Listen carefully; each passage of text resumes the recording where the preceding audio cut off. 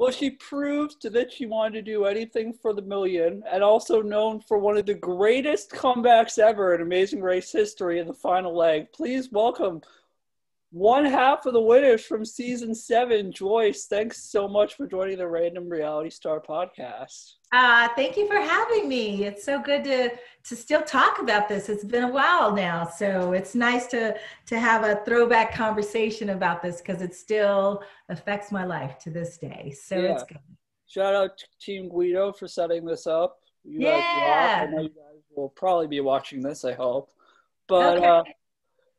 For my first question is, talk about your casting process. Was it your idea to go on the race? Why did you choose your husband at the time to be your partner?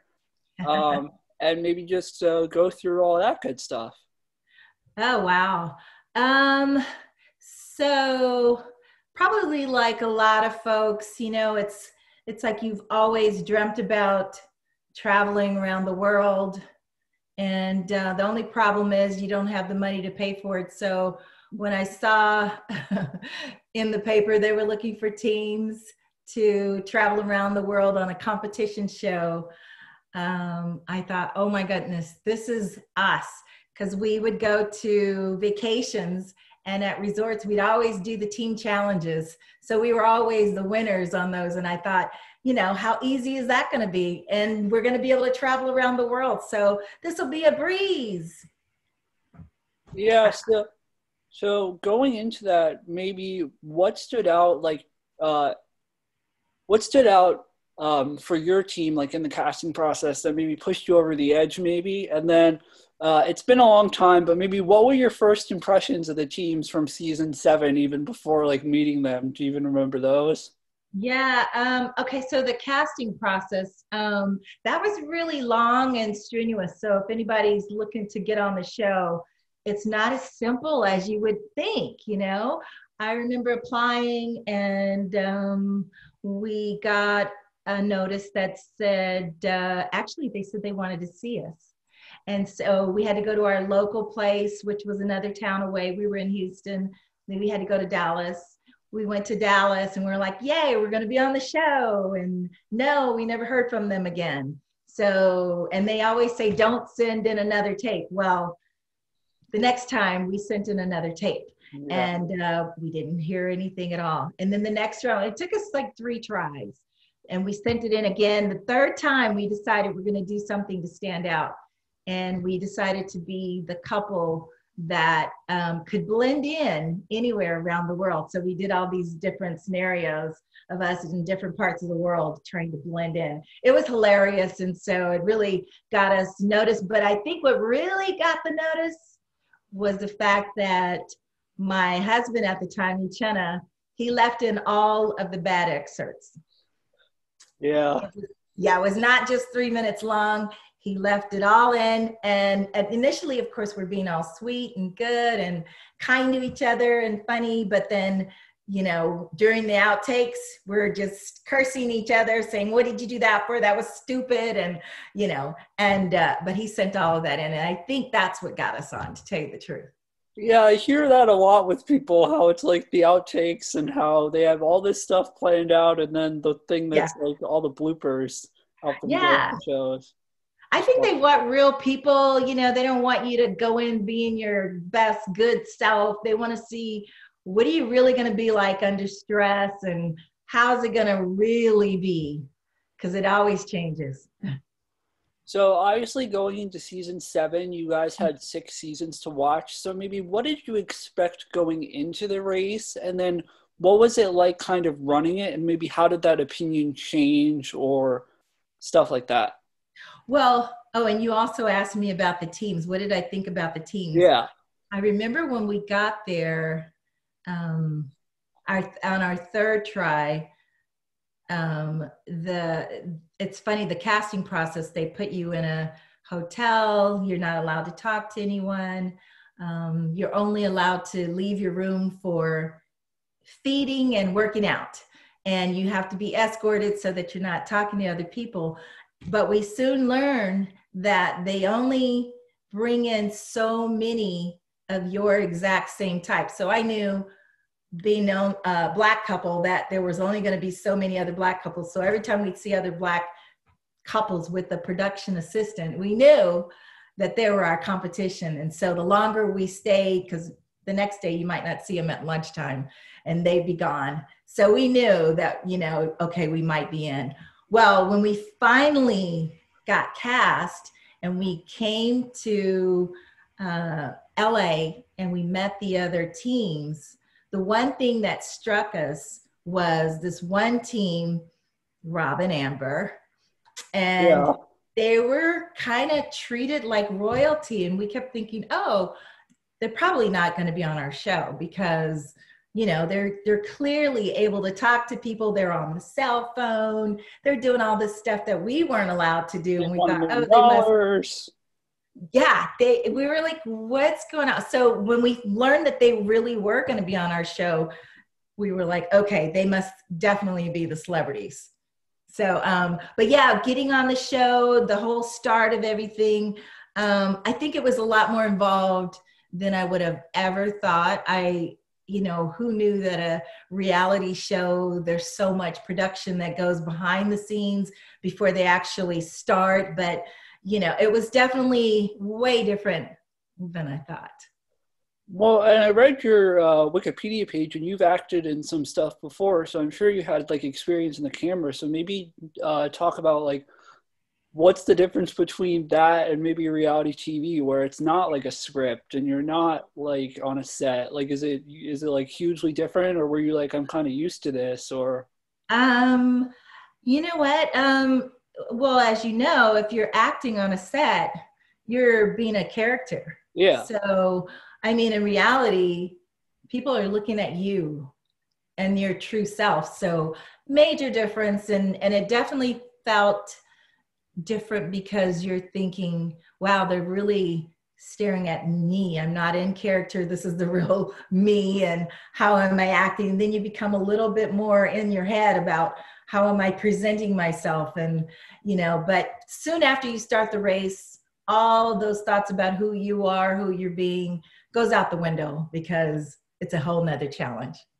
Yeah. So going into the first leg, talk about that experience. You get to go to Chile and you have to guide that llama. Now I'm obsessed with llamas because at the zoo they used to spit on my brother, so that was pretty fun. So maybe just talk about, you get to Chile, you have to guide that llama, and you have to go on a zip line too. So for a first leg, you guys had to do a decent amount of stuff. So maybe just talk about those experiences. Were you like, what the heck have I gotten myself into? Or were you like, this is awesome? Yeah. The very first leg, we went to Peru. And what I did notice is that we were driving up a mountainside, and I thought, oh, my heart's racing now because I'm terrified of heights. And I thought, as long as we don't have to do anything with heights, I really was terrified of a lot of things. So it was really a kind of not the smartest thing going into the Amazing Race with all the fears I have, fears of flying, fears of height, fears of cutting my hair off, all those sort of things, you know. But yeah, that very first thing that we had to do was go up the mountain. When we first got to the airport, they had everyone drink a bottle of tea. It was coca tea. And they said that this tea helps you with the height illness and sicknesses. Yeah. So that was really something. And I thought, why do we have to drink this tea?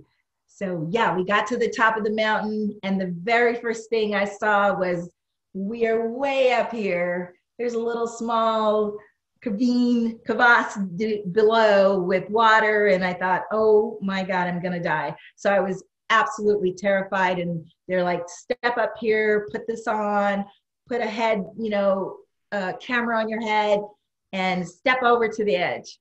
My biggest fear ever. I was mortified. So yeah. Yeah, well, just talk about how physically exhausting that was. So then you drive up the twisting mountain, which I probably would have got mountain sick, and then you have to go on a zip line, and then you have to like drag a llama like a mile and a half. Yeah, once my heart finally started beating properly after my first zip line over the first mountain, and I finally got down to land, I thought, oh, okay, that was actually fun. And then they said to bring these llamas or lead them to their cages, and I thought, oh, how cute they are. And I remember pulling them, and I'm trying to talk to them like we talk to dogs and cats, and then the thing spit in my face, and I thought, okay, this is messed up. And it totally changed my attitude, because I thought, oh my God, I can't believe this thing is spitting on me. How rude. Yeah. But I wanted to kick it, because it really tried to kick us.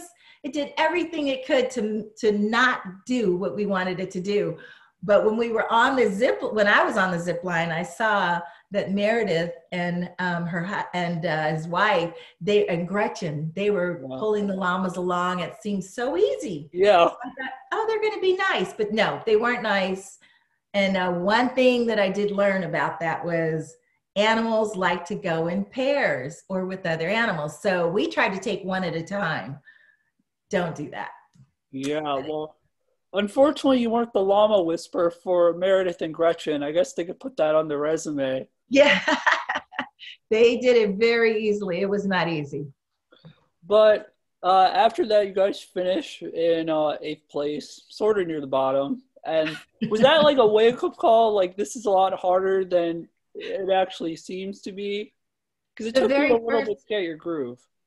Oh, say that again? I said it took you a little while to get your groove.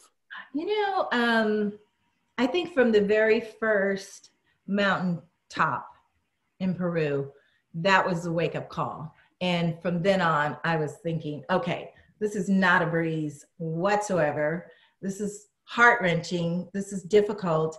And it's a lot harder than I thought.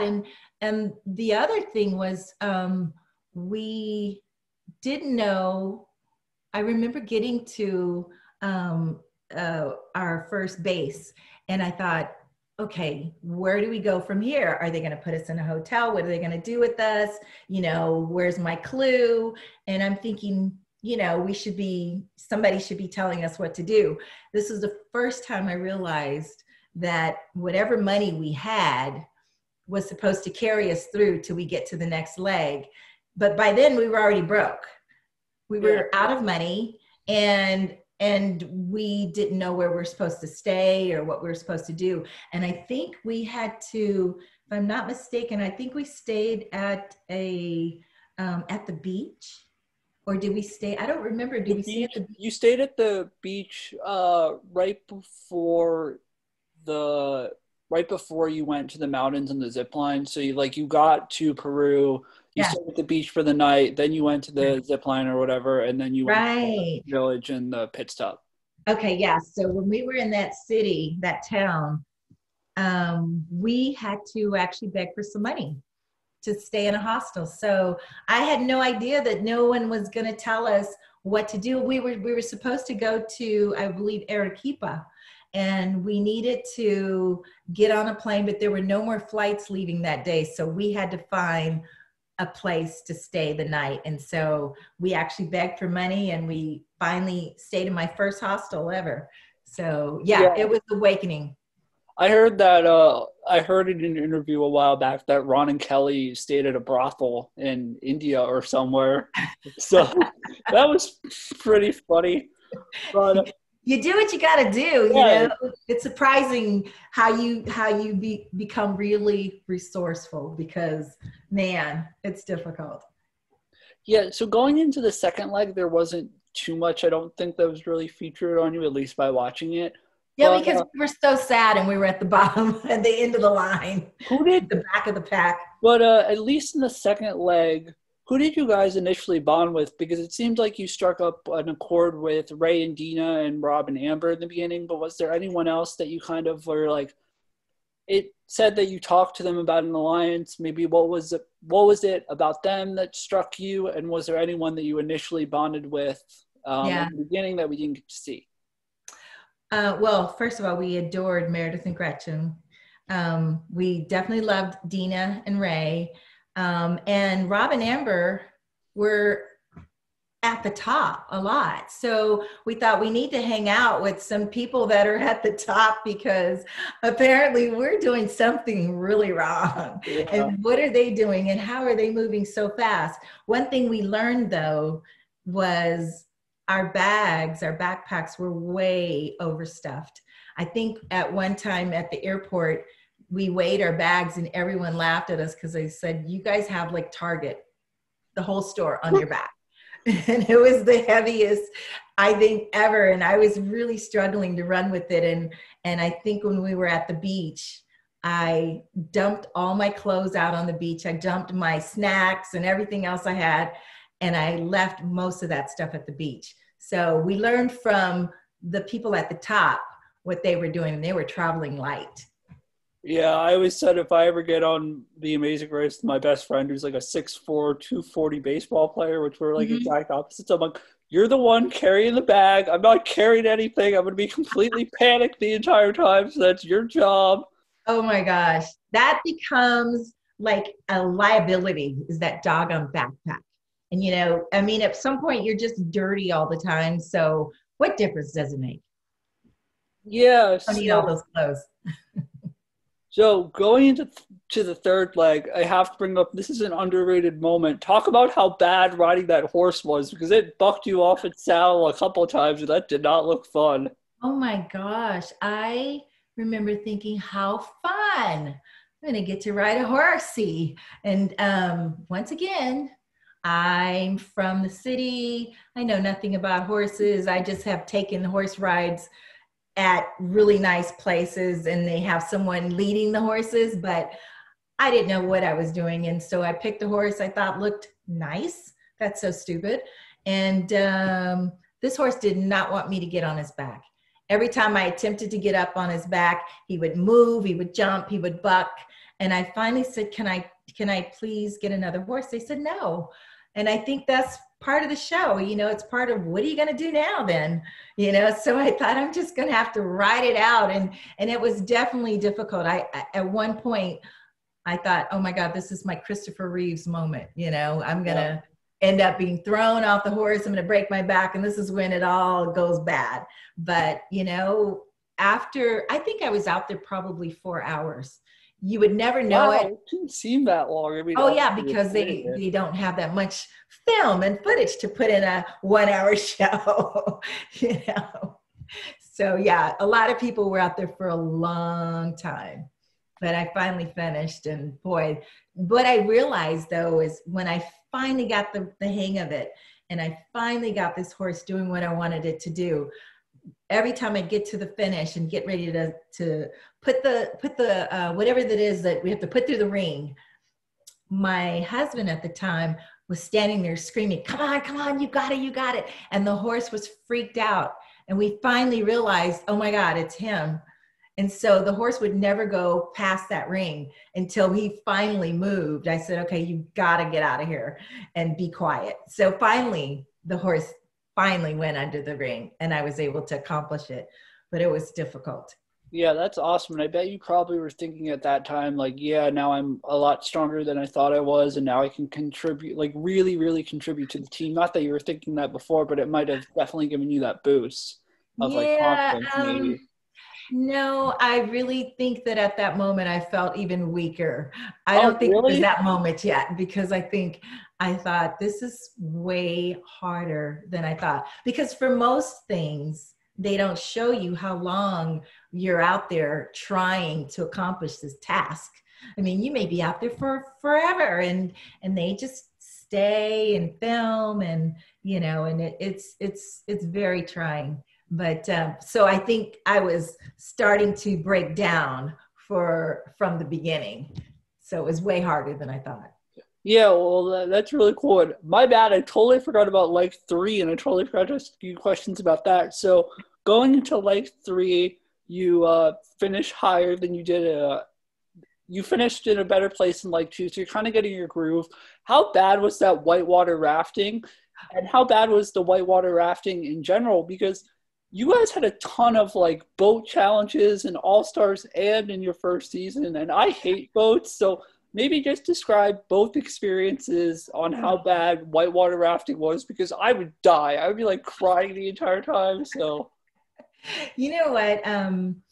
The one thing about Amazing Race is, you know, it's not even about the show as much as it's about you finding out and discovering who you are in these moments. And so I don't think I had ever gone rafting. Like I said, I'm from the city. And so I never been on a raft and didn't know how to do any of it. And so I do remember I had new tennis shoes on, and this was retarded.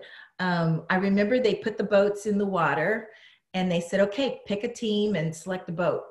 So we picked a team, and I'm standing on the edge of the water of the river, and I'm thinking, okay, is somebody going to bring the boat over to me, or how is this going to happen? And they're all standing there looking at me like, what are you doing? Like, come on. And I realized everybody has to walk through the water. So that was my intro. I thought, okay, my shoes are now wet. And then I had nails, as girls do. I had long nails. And I remember thinking, oh my God, I don't swim either. Oh, all these problems that I had being a city girl, thinking I can do this, right? So when we get on the boat, and they tell you all about the problems that you could have. You can be thrown out. If you get thrown out, just stay there, hang on, we'll throw you in their tube. And I thought, there's no way I'm falling out of this boat. I am staying in it if it kills me. And I didn't want to get my hair wet either, which is, another silly girl thing. And I think the very first wave went over our heads. So that went out the window. I broke my nails trying to cling on for dear life. And they said, okay, you guys have to sit in the front because you're going to be on camera, but the people in the front are the hardest working paddlers. So I really had to dig in to get through that. But oh my God, yeah, I've never been on a raft up until that time. So it was difficult. It was trying, it was tiring. And I thought to myself, I was crying at one point, but you couldn't tell because I was all wet. And, and it was 7 miles, I believe. I thought, are you kidding me? And, so it's very tiring. And I didn't learn how to raft anymore on that show than I did the next one. So yeah, I haven't taken up rafting still. Yeah, which I'll definitely talk about All-Stars later, but since they were the same challenge, I guess I'll talk about the rafting challenge in All-Stars now. Yeah. So which one was harder? Were you like crap when you would do it again, or were you like, oh, it's deja vu, or like? The first one was the hardest because I just didn't know what to expect, and I was being too prissy, and I think towards the end, I think after everything happened, I think I lost all my prissiness, and that went out the window, and then I became stronger towards the end. So it took me some time, but the first one was definitely harder. Yeah, so going into that, like, how beautiful were the Andes? And then also, how glad were you not having to eat all those pig parts and all that other nasty stuff? Oh, that looked. It was horrific. Well, first of all, we were starving. And as we drove up there, I could smell what smelled like an amazing barbecue. So I thought, oh, this is going to be good. They're going to feed us. Oh my God, the surprise. But we get there and they said, who is who eats beef or who eats meat? Who's a meat eater? So I thought, oh, he better do it. Cause I thought, I don't know. I'm not that curious about meat, and I won't eat everything. And so when we got there, he was starving. So he was scarfing it down. But what happens is after like an hour or hour and a half, it all starts to get cold. And so then it starts becoming greasy, and underneath it, while it was on the platter, you could not tell what was what. Yeah. I mean, you could tell some ribs that maybe you've seen, but most of the stuff was very foreign. So I was so happy I didn't have to eat that, because even he was getting sick. They said that at about a human person could only handle maybe 2 pounds of food before you start to give it up, before it starts to come out. And so it was like 4 pounds, I think, or I don't know, however heavy it was. Yeah, it was way more than anybody could really handle. And so It was gross. And most people were spitting it out, throwing it up, or drinking water. And the other thing that I don't know if they showed was the flies that came in once it got cold. It was buckets of throw up, buckets of half-eaten food, and flies. It was disgusting. Yeah, I was so glad I didn't do it. Got to be one of the grossest Amazing Race eating challenges. I mean, the caviar in season 5 looked awful, but it's got to be up there. My favorite was, so you saw all of that, and then it was just like a little montage of Susan eating the little piece of beef jerky and being like, I'm starving, and then it's showing everybody else being like miserable at the roadblock because they're so far behind. Oh my God, yeah, it was hard. I'm so glad he did it though, because he was like a champ, and we should have come in first that time, but we ended up getting lost, as we did a lot. We got lost a lot. So anyway, I think we came in second. Yeah, you came in second because of bad driving or getting bad driving. That was us for sure. Bad driving. I think you start to question yourself when you're going long and you're feeling like this might be wrong. And almost every single time we would turn around only to come back to that very spot, pass it up, and it seems like the place was maybe another block or so. So that was one of those things that stuck with me for life. Like sometimes, you think you want to give up, you want to turn around and go back, but just keep going, because sometimes it's just one more block. You just have a little ways to go. So that was one of those lessons. But yeah, we did that a lot. We questioned ourselves all the time. Yes, and then going into that fourth leg, how annoyed were you to see Robin Amber on that flight? And then how bad was that boat where you had to kind of find the clue or whatever? Because it looked like an inflatable raft with an engine, and I'm like, this thing is probably going to sink. Like, they're going to be stuck in a swamp. Oh, wait, is this when we were in, when we had to match the boat to the picture? Yeah. The 30-year-old picture or something? Yeah, that looked awful. Like in terms of like vehicle, I don't know what the word is, like construction of a vehicle. Like how bad was that? Well, what was really awful was, first of all, as you saw at the end, the boat looked nothing like the picture because it had been abandoned and sitting there forever. And so it's totally torn up. But the worst thing for me, I don't even know if I should share this, but the worst thing for me is I had to use the restroom. And so I kept thinking, if the water splashes on me, I'll pretend I used that was just the water. But we were out there for hours looking for this thing. It was horrible. But yeah, that was complicated. I remember that. That was one of those things I wanted to forget. Yeah, so then you go from the water and all that good stuff from the third and fourth leg, and then you get to go to Africa. So how exciting was that? Those definitely the fifth and sixth legs were kind of like huge highlights for you guys in terms of maybe like your story arc. And you obviously talked about in the beginning about how not having how you have struggles with having a child. So maybe just talk about in Africa, like how much fun that was and how cool is it or dangerous was it rappelling down the cave, and just talk about that. Yeah, Africa is definitely one of the highlights for me of that show.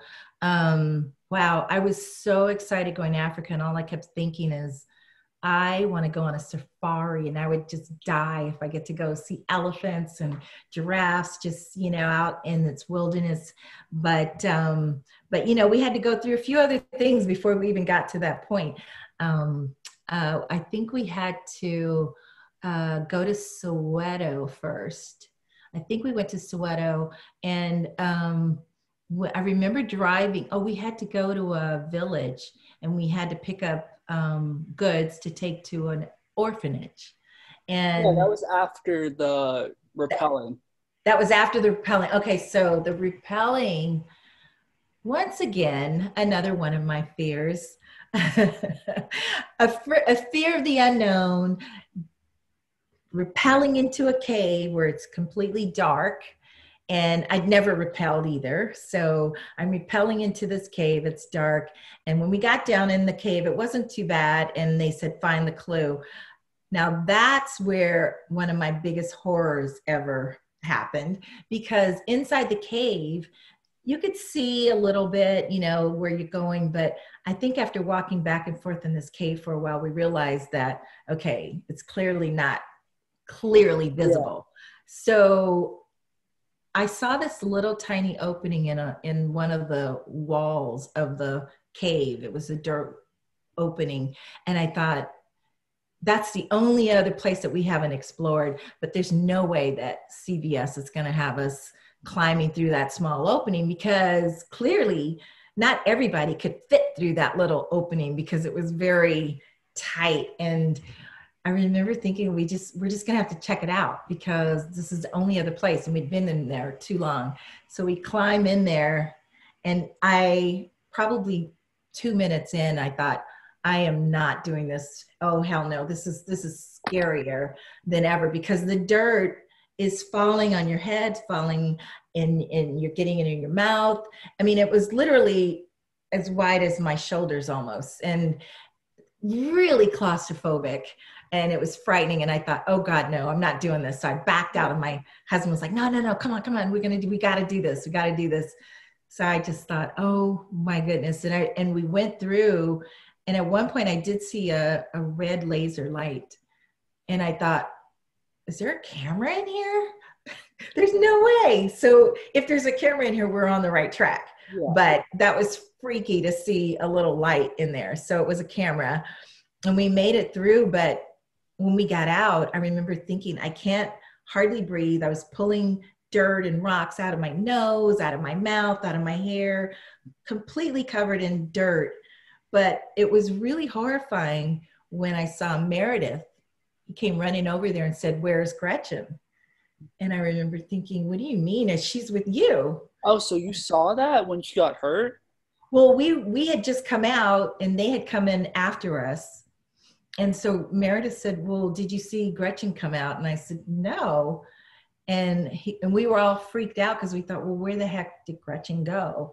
And so we heard then, or we saw a commotion, all these people running inside. And then we see her come out, and she's all bandaged up, and she's bloody from head to toe. And we thought, oh my God, what happened? So we saw the replay like everyone else, that she fell off of one of the ledges and busted her head and had to get stitches. But she's such a trooper. She said, I'd always wanted a facelift, which is amazing. That was so cute, but she's such a trooper. But yeah, that was frightening, that whole experience. Yeah, that's weird. Oh. That's weird that they didn't show, well, they obviously showed sorry for interrupting. That's okay. It's weird that they didn't show your guys' reaction to it, because the way that it was edited, it was like you guys left, and then it just happened to that. They got out of the cave, they went back in, and then it happened. Yeah. It was weird that they showed it like that rather than... Yeah, they were our buddies, man, and I was very worried about Meredith or Gretchen, and I thought, we're not leaving here till we figure out what's happened to her, because we didn't know. But then we saw them coming out, and then it was like, oh, that was so amazing just to see her come out. But she was all bloodied, and we thought, what the heck, what happened? And but yeah, she fell. But one thing I don't think they showed was, while we were in Africa, they took us to a reserve, a game reserve, and they took us out to feed the lions. Yeah, they showed that. That was in the next leg. That was going to be my... okay, the next leg. Okay. Yeah. So then, after that, I think that's when we went into town, and we had to buy goods for the orphanage. And my husband went into he did the task. He bought the items. I stood there, but while I stood there, people were telling me that I shouldn't be there, that was dangerous, which was frightening. And I thought, oh God, I just want to get out of here so bad. And they said, why are you here? And I thought, oh, we're just filming. And they were like, it's not safe. You shouldn't be here. But we finally got the stuff, went to the orphanage. And that's where I lost it, I think, because, you know, I'd been wanting to have a child for so long at that point, and I hadn't really mentioned it to anyone. And so when we saw those kids just applauding and cheering, and, you know, and some of them didn't really look well, but they were happy anyway. I just thought, wow, we're so blessed to have a home and have all these things that, and we wanted a child. And I thought, wow, any one of these kids could have been my kid. But yeah, and people asked us where we're going to go back, but of course we didn't go back because there's so many kids in America and that, you know, needed homes too. And we thought, wow, we can do that when we get home and adopt a kid, which we tried, but I won't go into all of that. But yeah, so it's funny because I actually interviewed Mary and Peach from season 2, and they actually had very similar experiences to you that you were just talking about. They went to a village and they were like, "It's not safe to be here, you'll die." And they were in Africa, like near where Nelson Mandela's prison cell was. oh yeah, that's where with Yeah, Soweto. yeah. So they were near the same location and they had the same experience. And then when I interviewed Peach, she actually had to go in a bat cave where they had to get a clue in a dark cave with a bunch of bats. She was like, Oh I, my goodness. you know, it's awful. So it's funny that they kind of they did similar challenges and kind of similar experiences. But my absolute favorite thing was driving through the jungle. Though we did the challenge with the tree moving the branch. The one thing they didn't share with us was that river was full of crocodiles and hippos. They didn't tell us that. So as we're driving through, they just said, just don't stop in the water. You know, if your vehicle gets flooded, you know, you have one of those vehicles and the water will be able to be pushed out, but just try to keep going, keep it in low gear.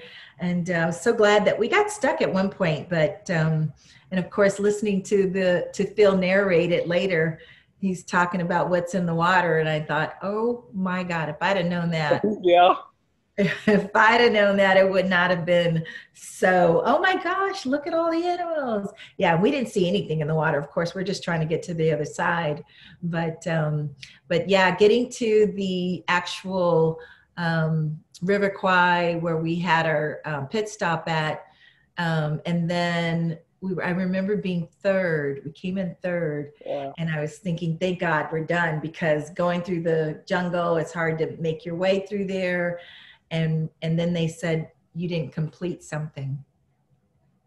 That was horrifying. Yeah. And they don't tell you how to go back. Of course, they had a path for anybody coming in, but there wasn't a path to go back out. So we were trying to find our way back out. And I remember driving out of the camp thinking, and it was funny because going in, we were all like, ooh, nah, look at all the animals. And on the way back out, we were like dead silent because we don't know where we're going. We don't know how to get back. We don't even know what we forgot to do.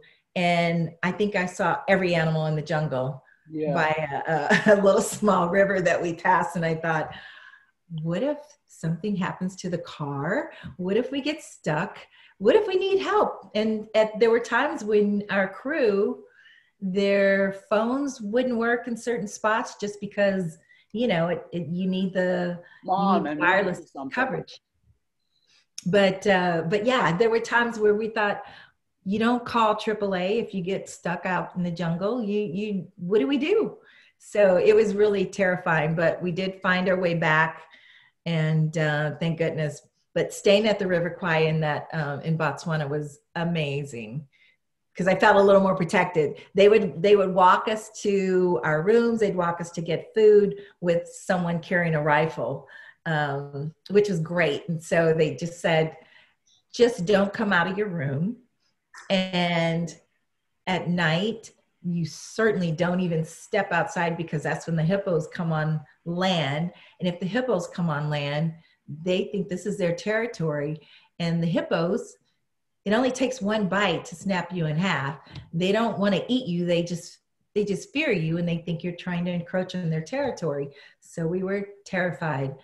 But I remember the next morning, just looking out the window. We stayed in these thatched roof tents, which was amazing, and only feet from the river. And in the river, we could hear the hippos all night, just making all this noise.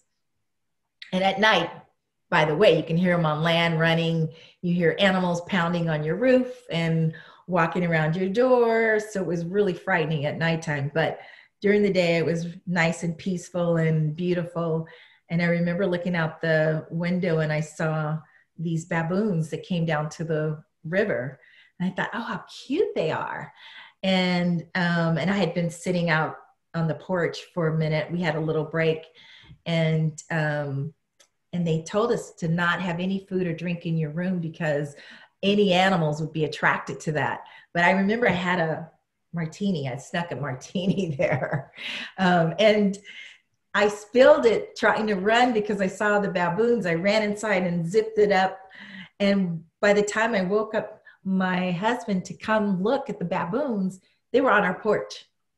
They were already on our porch, and we're like a plastic sheet away from these baboons, and we're trying to be really quiet. And about 6 of them jumped up on our porch. Oh, I would be terrified. It was terrifying. And I thought, oh my God, I wish I had a camera. I wish I had a camera. And I didn't. And as soon as they heard us, you could see them. They would show their teeth. Like when they're scared, they show their teeth and then they took off running. And I thought, man, this is an incredible adventure. So that was amazing. I wish they would have shown that maybe in the deleted scene or on a DVD or something like that. But it's funny because you keep answering my questions without even me having to ask them. So you're doing an amazing job. But okay, I'm sorry. No, you're great. Like I don't even have to ask my questions. Like you're reading my mind. Like it's okay, good. Okay, good. But yeah, that was Botswana was very memorable. It was a beautiful memory, and it's one of those places I'd love to go back to, but I know it's very expensive. So I'd love to go back someday. So maybe just like, what was that like? Like you go in the safari, like a couple of things that people want to do in Africa, which they used to do was go visit Victoria Falls, which obviously you guys didn't get to do. And go to an African safari. So what was that like? And also, did you ever consider taking up spear throwing for a career? Because you kicked Boston Rob's ass in that roadblock where you had to throw the spear and hit the target. So how cool was that? Oh my God. You know what? I realized something about myself, that every time it was my turn to do something, I was terrified and I didn't think I could do it. And so, but I knew that we could not leave until I do it. And so most of the times I just thought, okay, put your big girl panties on, and now you just gotta just do it. You can do it. You can do it. So I had a lot of self-talks, but that was one of those that I really had a hard time the very first time I threw it. I realized I could not throw whatsoever. But with practice and desperation, I wanted to get out of there. I finally got it. I was so jazzed. But I realized in the old Amazing Races, they used to allow, they didn't have a minimum or a maximum of how many challenges that teammates could do. And later on, they made it so you had to split it. But I like the old ones because I didn't want to do any of them. Oh. But they made it now where you got to do half and half. So you wanted to be like the Colin and Christy or the Chip and Kim from season 5. So. Absolutely. Yeah. Absolutely. Because I realized that these things were beyond where I saw myself or what I thought I could do. But as it turns out, you know, if you change your mind about something, maybe you can. And I did. So what was it like seeing Brian and Greg wreck their car? And then how bad was it sleeping on those little cots for the entire night on the pit stop or whatever? Because they didn't show that, but that kind of looked rough when you were in the middle of the desert and there was just like 6 beds or whatever. And I was like, well, when I saw their Jeep turn over, my very first thought, and I'm not going to lie, was, oh my God, we're going to get ahead of them. which is really, really sad. Yeah. And then I thought, oh my God, but they might be hurt. So, you know, we were slowing down and we were going, should we stop and help? But we were thinking, what can we do? So we stopped and we yelled, and then our crew said, we'll call someone.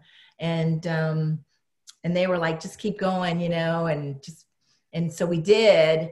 But it was really scary because they always said not to drive fast, and especially in that area because it's dirt, you know, and it's not very settled. It's very dusty. So if you're flying around that dust, you're going to skid, and they must have been flying.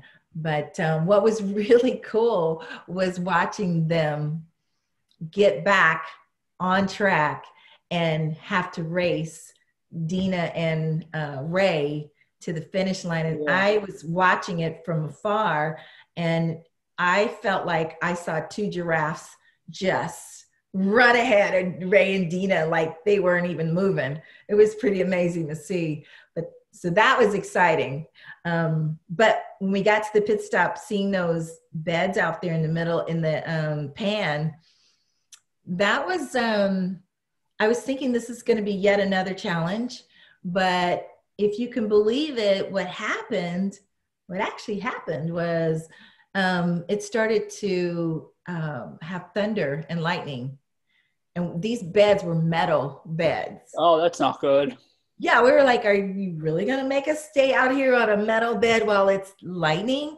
So what they decided to do was they set up the camp on a ground. They put some pillows on the ground, and, you know, we had a makeshift camp on the ground. And we slept outside. It was kind of cool, except I remember having to go to the bathroom. This happened to me a lot during the show, but I had to go to the bathroom during the middle of the night. And I woke up my husband. I said, I got to go to the bathroom. He says, well, go. And I go, well, I don't know where to go.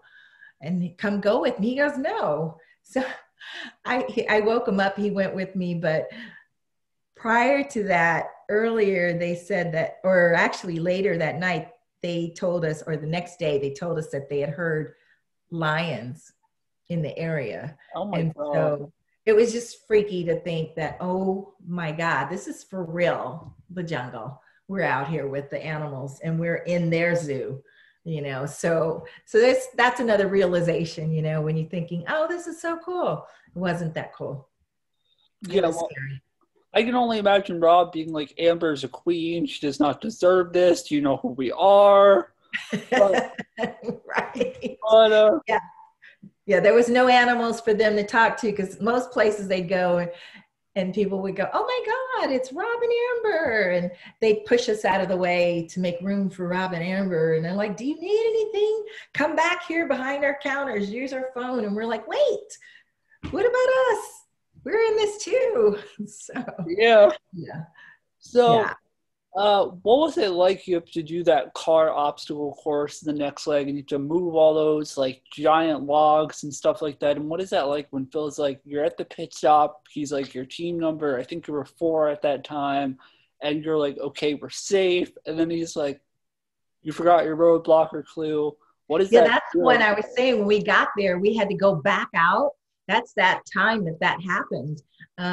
Yeah, that was the most frightening part, because we didn't know how to go back. Nobody had a plan or a path to go back. And that's when I literally thought I saw every animal in the jungle, because we found a different watering hole or something, and every animal seemed to be there. And our car was completely quiet because we were terrified, because we were out here in the jungle with the animals. And so it was real. It was very real. But yeah, that was terrifying. But I'm glad we found out what we needed to do. We just repeated it, because they don't tell you what you forgot to do. And we did it, and we still came in third. Yeah. So it was great. So going into the Lucknow India leg, I found it interesting watching, just because there was a confessional like at the beginning of the leg where your husband at the time was talking about how you really found your groove about like working together, and you finally found like that niche in a way was there like any tension that we didn't get to see? Because you guys seem to be like getting along decently, or was there like something where you're like, okay, now we can win this? Or what was that whole aspect maybe before? Like, what was he kind of talking about? Because I was confused just kind of watching that. I think, was that after I shaved my head, or did No, he? so that was right before the Lucknow, like, so that was right before you got to India. So that was like right before you fed the lions, right before you were gonna fly to India, and you guys were like, we finally found our groove with working together. Was there like any tension before that or something like that that we missed, or? Well, we worked together really well, but I think we had to figure out what our strengths were. He didn't know what mines were because I was always weakling and, female and always saying I can't, and you do it, it's too heavy, that kind of thing. And I think at some point I really realized that, that's what I said, I lost all my pris. Um, I stopped blaming my femininity for my lack of, strength and ability to do things that I just had never tried. So I think at some point I really tried to become a real partner and not just a liability to him, because I really relied on him, probably like a lot of women in the relationship. You rely on the stronger half to take the lead. And so, but I realized I had to take some of the onus on myself, and I just stepped up.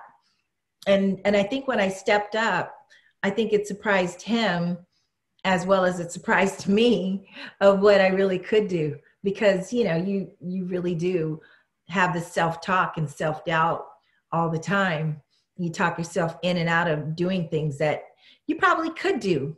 You just don't. And so I had to stop being so fearful. And when I got out of my head, I think I really kind of stepped up and became a teammate. Yeah, so how was India, and I definitely want to get to the head shaving moment in a little bit, but how was just getting to Lucknow, India? Because we've seen it, or at least I've seen in the past, people look miserable in India, like they're kind of sexist towards women. The streets are always crowded. I always remember in season 1 watching like Nancy and Emily crying because like they couldn't get tickets, and just Yeah. everybody, just India looks like a nightmare. And I particularly wouldn't want to go there, like just based on what I've seen as Yeah. far as the Amazing Race. But what was that like, maybe getting to India and you have to deal with like the crowded streets, and then on top of that, once you get done with like the T roadblock and Mm-hmm. finding the needle in the haystack challenge, where you have to open all those crates, when it feels like you're still racing, you've been traveling for days at that point. So maybe just guide Mm-hmm. me through that whole leg Oh, that wasn't really a leg. yeah. Well, India is definitely a different animal. It was probably the noisiest, most colorful, and most beautiful people that I think I've ever seen and been to. I'd never heard noise like that. I remember thinking it was a beautiful chaos. That was my description, because it was chaotic, because it just seemed like there were no rules. The roads were for anybody that had a horn, including bicycles, tuk-tuks, and everybody that had a horn used it every second. So it was just loud and just crazy, and just extremely packed. And everywhere we went, it was just so odd to be the center, that if we're standing there looking or trying to read directions or trying to figure out, well, actually, there's no directions. Let me Yeah. back that up. There's no directions. But we're trying to read our clue and figure out what it is we're trying to do. And you look up and there's like 100 people just standing around, and there's no such thing as space. There's no room. I mean, they're standing like in your face, and it's kind of like, do you know where this is? Why are you standing here this close to me? What are you doing? And it was just odd that I still to this day don't understand why they would do that. Just stand around and stare at us. And maybe because, I don't know, maybe because of the cameras, I don't know. But so yeah, it was very different.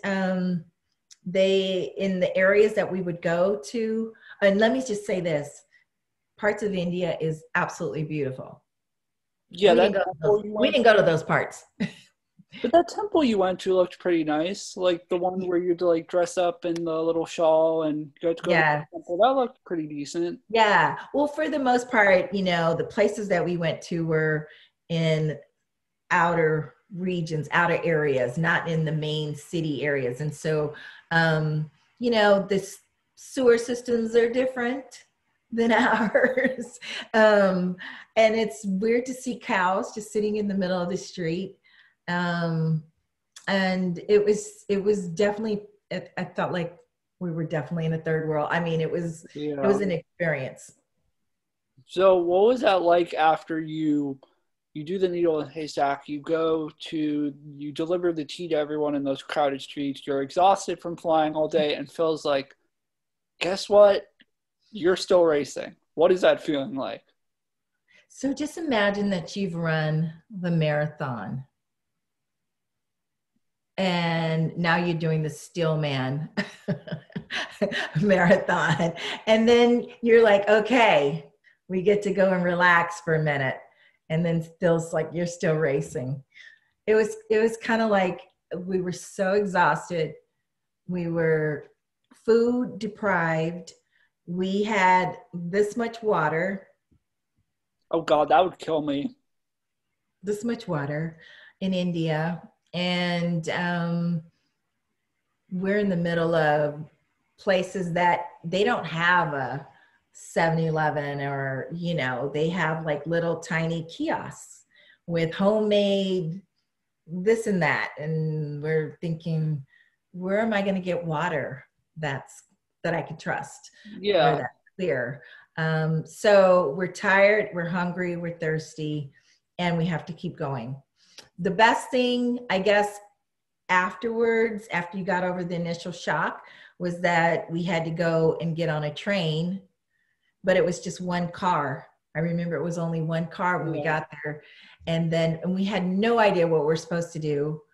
And as we're sitting and riding and all sitting together, we're thinking, are we supposed to be looking for a clue here? And then someone comes and hands us stuff, a clue and a pillow and a spread. And then we thought, okay, we're going to be going somewhere. And we did. And I thought, oh, great. We have we'll sleep here. And I guess they'll tell us at some point what we're going to do. But in the middle of the night, we connected to a full train. And then I remember at some point they started making stops like a commuter train. And when we got hooked up to the bigger train, we ended up getting a bigger room. And we thought, oh, this is great. We had 2 little tiny twin beds with the bunk beds over the top, sort of like on a cruise ship. And we had our bags on the top bunks, and we slept on these little tiny little cots. And we thought, okay, and we closed their little drapes so that, we can have our privacy. And we waited for clues. And I remember waking up at some point, and there's a man lying on the floor between us. My husband's on this bed over here. I'm on this bed, and there's a guy laying on the floor. And then I look up and I see feet dangling on the top bunk, like 3 sets of feet dangling. And I remember asking the guys in the room, I said, oh, are you guys with production? And they just stared at us. And I at some point I told my husband, I said, you got to wake up. You got to wake up. I don't know. There's men in our room. And all to the point that there's no such thing as space. If there's space, a body can stand there. A body can lay there. A body can sit there. We thought we had this room to ourselves with the bunk beds, and no, this is extra room that we were taking up. And people just came in there and sat and sat with us. And it was the freakiest thing ever. But so luckily we didn't have to do a whole lot that night, but the next day we had to start out running. Yes. So going to the next day, I got to take you to this iconic moment. We're finally here. Talk about, so you get to where you're going after that long 24-hour bus ride, and you go for the fast forward, but the trick is you don't know what it is, and it actually takes you a decent amount of time to find it. So what is your whole reaction when you figure out it's a head shave? And you know at this point, if you don't do it, your butts are heading on a plane ride home back to the USA. So absolutely. maybe just take me through that entire mindset, because you know it's shave your head or go home. Yeah, that was definitely one of the last things I ever wanted to do was to shave my head. And I just kept saying, I hope this fast forward is not what I dread the most. And I think most women can relate to that. You know, it's bad enough we're always trying to get our hair perfect, trying to grow hair and do things for your hair to look great, to think that for a reality TV show that you might have to shave your head. So I thought, there's no way they're going to do that. They already did that. But I don't remember at that point if anybody had actually done it. I think you're the only one. I know for a fact you're the only female to do it, because I remember a while back, Rachel Riley from Big Brother in one season. That was India, and she was like, I don't want to shave my head because my extensions will like fall out, and I paid $500 for them. Exactly. And we had like a flashback of you or whatever doing it, and then it was like, everyone who's done this has won the race because you were the only one who had done it. So. Yeah, I just remember thinking, you know, we have to go through with this, because we were going to go back at one point because we couldn't find the doggone place, as we typically had directional problems or just finding places where we needed to be. And so when we got there, I thought, there's no way we're going back. And when we read the whole little sign that said, you know, in order to have blessings and good fortune in your life, you must both shave your head. I thought, oh my God, you gotta be kidding. And my husband was like, you don't have to do this. I never wanted you to sacrifice this. And I thought, there's no way we're going back after all the trouble. And we will certainly be last, because they went right. We went completely left, and we have to go through with this. And I thought, I'm just going to do it, even though I was freaked out by it. Because every time I think about it, and for a woman, I think we think almost like you're cutting my arm off. It felt almost the same at first. And then I'd laugh because I go, I really went through a lot of emotions, as you saw that. Yeah. I was thinking, oh my God, they're cutting my arm off. They're cutting my hair off. But then I go, it's just hair. And then I laugh because I'm going, it's going to grow back, right? I hope. But I went through a lot of emotions with that whole thing, because man, and that was the last thing I ever wanted to do. But it was really freeing afterwards. You know, it really was freeing. I didn't have to worry about how my hair looked the next day. Although I do remember thinking I didn't want anybody to see my head, because I felt vulnerable. I felt exposed. I felt ugly. I felt like everyone could see my soul now, because, you know, for women, you hide behind your hair, behind makeup, behind all these things, and everything was stripped away. And so, you know, I was there for everyone to see, and everyone wanted to see my head. And I thought, oh my God, no. But so yeah, that was my most vulnerable ever. But at the same token, the most freeing time ever. Well, and it did make you an Amazing Race icon, because you're still featured on the race today, which that's always a good thing, I guess. But yeah, no, it was, you know what, it was amazing, because for once in my life, I don't think I had to deal with hair issues, or even the way I looked. I had to only deal with who I'm being, what my person was. And because now I couldn't hide from anything, you know, I had to be my true self. So it was a lot of exposure for me. I felt very naked, but it was good, because I think that who I was, or who I am, you know, kind of was seen. I mean, my true heart, I guess, was exposed. So yeah, well, I just thought it was great, because you were very emotional, like very sad about it at the beginning. And then when you got to the pit stop, like, by the way, why did it take you so long to find all that stuff? Because I think if I'm not mistaken, looking at the departure times, you were only like a minute ahead of Rob and Amber and Ron. Which time? Yeah, Or which something like time? that. When you finished the fast forward or whatever, and he's like, "You're team number one." And I looked at the departure time next episode and it was like, Uchenna and Joyce 11:26 p.m. Rob and Amber like 11:28 or something like that. I'm like, how are they only 2 minutes ahead of these people? But Telling you, we had problems with direction. Finding things was not our strong suit. It was not our strong suit there. I mean, we seem to have strength in other areas, but finding things and that self-doubt, that self-talk, and just constantly going, okay, this can't be right. You know, a lot of going in circles, that hurt us a lot in more instances than I knew. But you know, something just still came through. Like obviously it was meant to be because we still figured out how to get to the right place at the right time. yeah, so after I really found it pretty awesome how first you finished first, which is always great because you get a prize and everybody loves prizes. But I just found it great that you were like really like sad about it in the beginning and then you were almost laughing about it. Like I don't know if you're still sad, but just to see that turnaround was really cool. But Yeah. then going into the next leg, you have momentum. Meredith and Gretchen survive, which I bet you're probably happy about. Yeah. Talk to me about you talk about how they were like really sweet and like good friends of yours. Did that bond happen initially?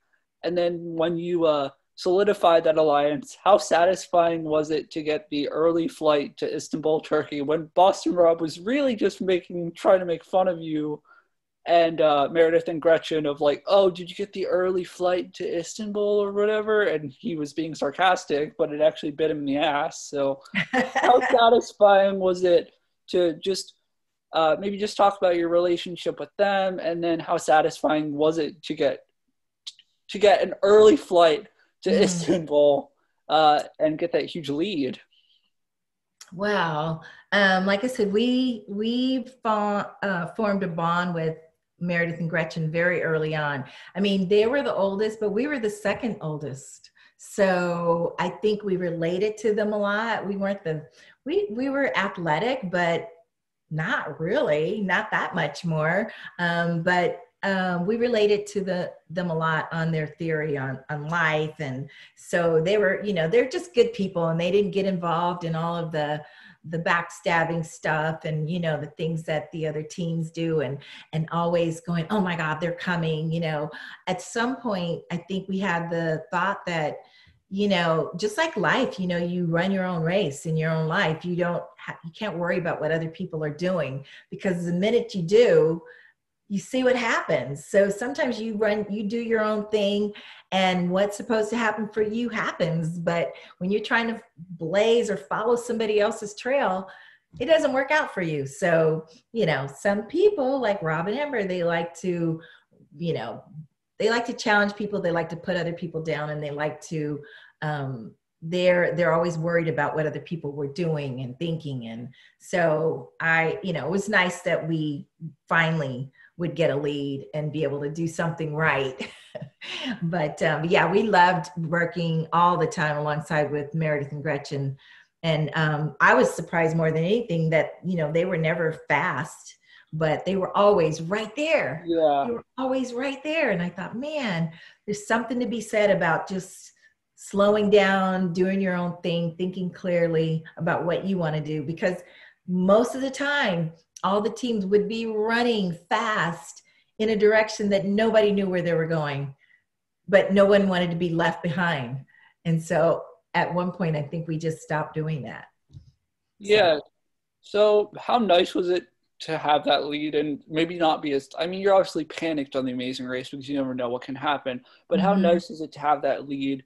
And then after you find the gnome and he gets to be your third passenger, how cool, I mean, obviously you didn't do this roadblock, but how cool is it just going up to that castle and kind of seeing your husband at the time kind of storm up the castle, like, I guess you would say like a knight in shining armor or whatever you want to call Yes. it, and you're just waiting out there, just like chilling, and you have to like read a book or whatever, and then you get to the top of the castle and the pit stop. So just from maybe like a scenic point of view and like Yeah. just like having that lead, how like cool was that? You know what? Turkey is absolutely beautiful. It was so beautiful. And that castle was gorgeous. And I was so thankful that I didn't choose to do that castle, climb, because boy, we would have been in trouble. So I was glad that he did it. And I was very proud of him. And it was like my knight is, riding up the sides of the castle to come and rescue me. But it was great. And it was really nice to be able to have that breathing room. It's always nice when you're in the head of the pack for a change. We changed our tune way back. I think the head shaving along the way, I think I started, like I said, forgetting about me being so self-conscious about everything and thinking and doubting what I could do and just deciding to do things that I didn't think I could. So it was great. It was nice to be in the lead for a change. But Yeah. we came in first that time. We had the gnome, but we didn't win anything. Yeah, I was gonna just ask that. Like, how annoyed were you not to get like a prize? Like, I mean, like, first of all, I think Debbie and Bianca's prize when they won the first leg was the best because you have That to was the pay best. taxes on traveling, which I didn't realize that until talking to actually some teams who had won legs. But That you take taxes on yeah, what? you have to pay taxes on these sponsored trips. I'm like, why do you have to pay taxes on something that's sponsored? So I was like, that's kind of ridiculous. Because But it's a gift. yeah, Yeah. But but no. Yeah, that was very annoying because up to that point, we never won anything. you didn't win anything for the other leg. No, Oh, that no, sucks. no, I don't think I felt like not every leg was a prize. And now they do it every first leg, every first place. But on our show, when we came in first, we didn't get anything. So, and that time we came in first, I thought for sure. And we have this gnome, and they're like, "Oh, does it have the plane on the bottom?" It's like, no. They're like, what? Yeah, Yeah, and of nothing. course the couple that's not going to be a couple after the race gets it. So that's Yeah. pretty. Yeah, that right. I know. Um, It would have been nice. But yeah, yeah, we didn't get that's that. pretty um, ironic. So you get to the final four. You got to be feeling good at this point. Ron and Kelly have no money. Rob and Amber are probably a little bit shooken up that you kind of have your groove. What was the deal with getting the flights in that next leg? Because obviously there was a connecting flight, and I talked to Joe and Bill, and obviously in season one you couldn't change tickets, and you could change tickets in your season. So like, did you guys just not notice that, or were you just tired, or what was maybe the Which part? Which that part? was when you were going to London. So you guys Uh-huh. got the direct flight, and then Ron and Kelly and Rob and Amber got one like for Frankfurt that landed in like 2 hours like before yours or whatever. And then you Yeah. guys took like a direct flight, and it was like 2 hours later. Geez, I don't even remember us being that far behind, but it just goes to show you we still, oh, is that when we got, no, was that after Jamaica? No. That was in London. So that was like when you were going to London and you had to go in the little Ferris wheel and find the clue and then do the thing Mm-hmm. post or whatever, which I'll ask after this question. But was that just like an error of judgment, you think? Or were you just like, this is the only I flight don't, that- you know what? I don't even, it's funny. I need to watch the show again. It's been so long, Yeah. but I don't remember now what that was, what happened or why, but obviously it didn't make a difference. Yeah. Well, so how cool is it going in that little Ferris wheel and trying to find the clue, like a Where's Waldo kind of thing? Because that kind of looked cool as far as like going in the wheel. And then how annoyed were you?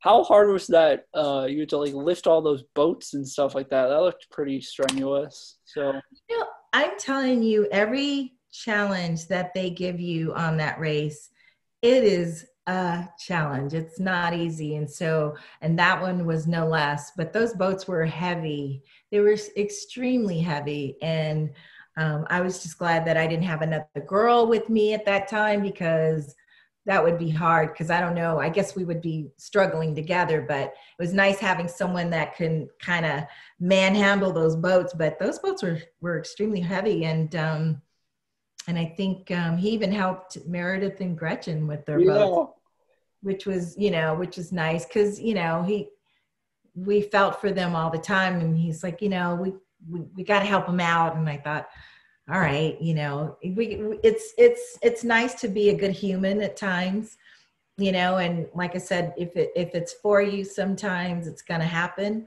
but, it didn't take away from us, in the end. So it was nice being able to help our friends out. But yeah, all those challenges are tough, and they don't show you how long we're doing those challenges most of the time, but we're pushing boats for, over an hour. Yeah. So it's hard. Before you finish that leg, you have to drive this big red bus. So how bad was that? Because everybody looked frustrated. Even Meredith looked like she wanted to throw something at production's head. So how stressful was that? Because the most stressful, I think, was, first of all, what I didn't know was that there's a camera inside of the bus. That was one thing. And I thought I was by myself. So I'm thinking I'm having my own thoughts, and I'm freaking out and pissed about how difficult this is, all to myself is what I thought. But I was wrong. But the most stressful part, once again, was my husband trying to steer me. He's like, just follow my lead, just follow my hands. He's doing this with the truck, and I'm going, I know how to drive. If I look at you, I keep hitting these cones. So as soon as I told him, just let me do it, I managed it myself. But it was definitely difficult driving that big old bus, but I made it. Once he got out of the way, I think I was just determined at that point. I thought, once again, I can do this on my own. So I did, but it was frustrating. Everybody was frustrated because the margins of error were tiny. Oh, yeah, that's awesome. I forgot. So before you get to London, how cool was it seeing the whirling dervish temple thing? Because it looked like something almost out of a movie with the smoky fog and yeah, cool little dancer things. I know. It was so cool because I don't think they practice that much anymore, but it was just cool because I've heard of it before and I've seen the outfits, but I've never seen it in action. And just seeing that, that's the beauty of being on this race. So many cool things you get to see. Half the time you're racing and you don't even get to really experience these things, but that was very cool. So I'm glad they threw that in, and that was a big thing in Turkey.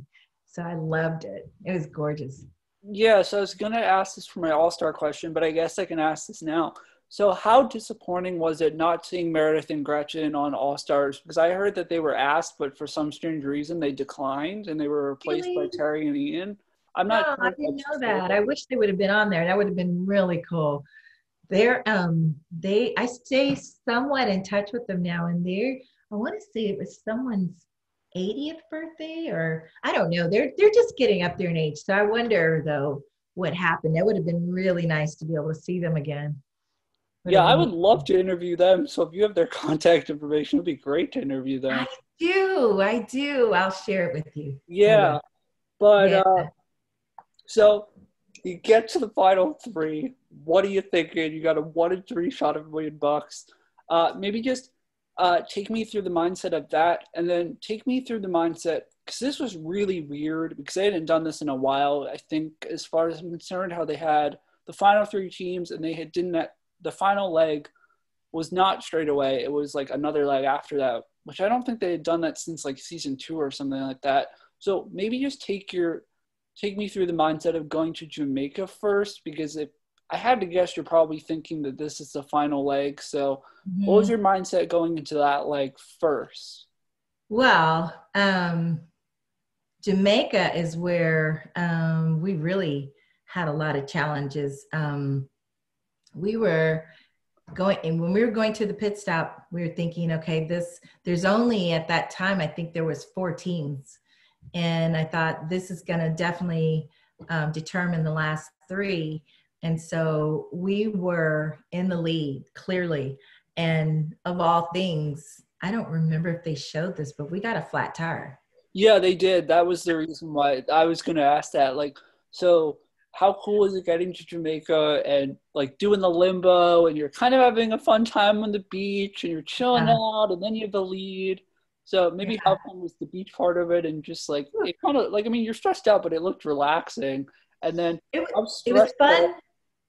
It was fun up until that doggone flat tire.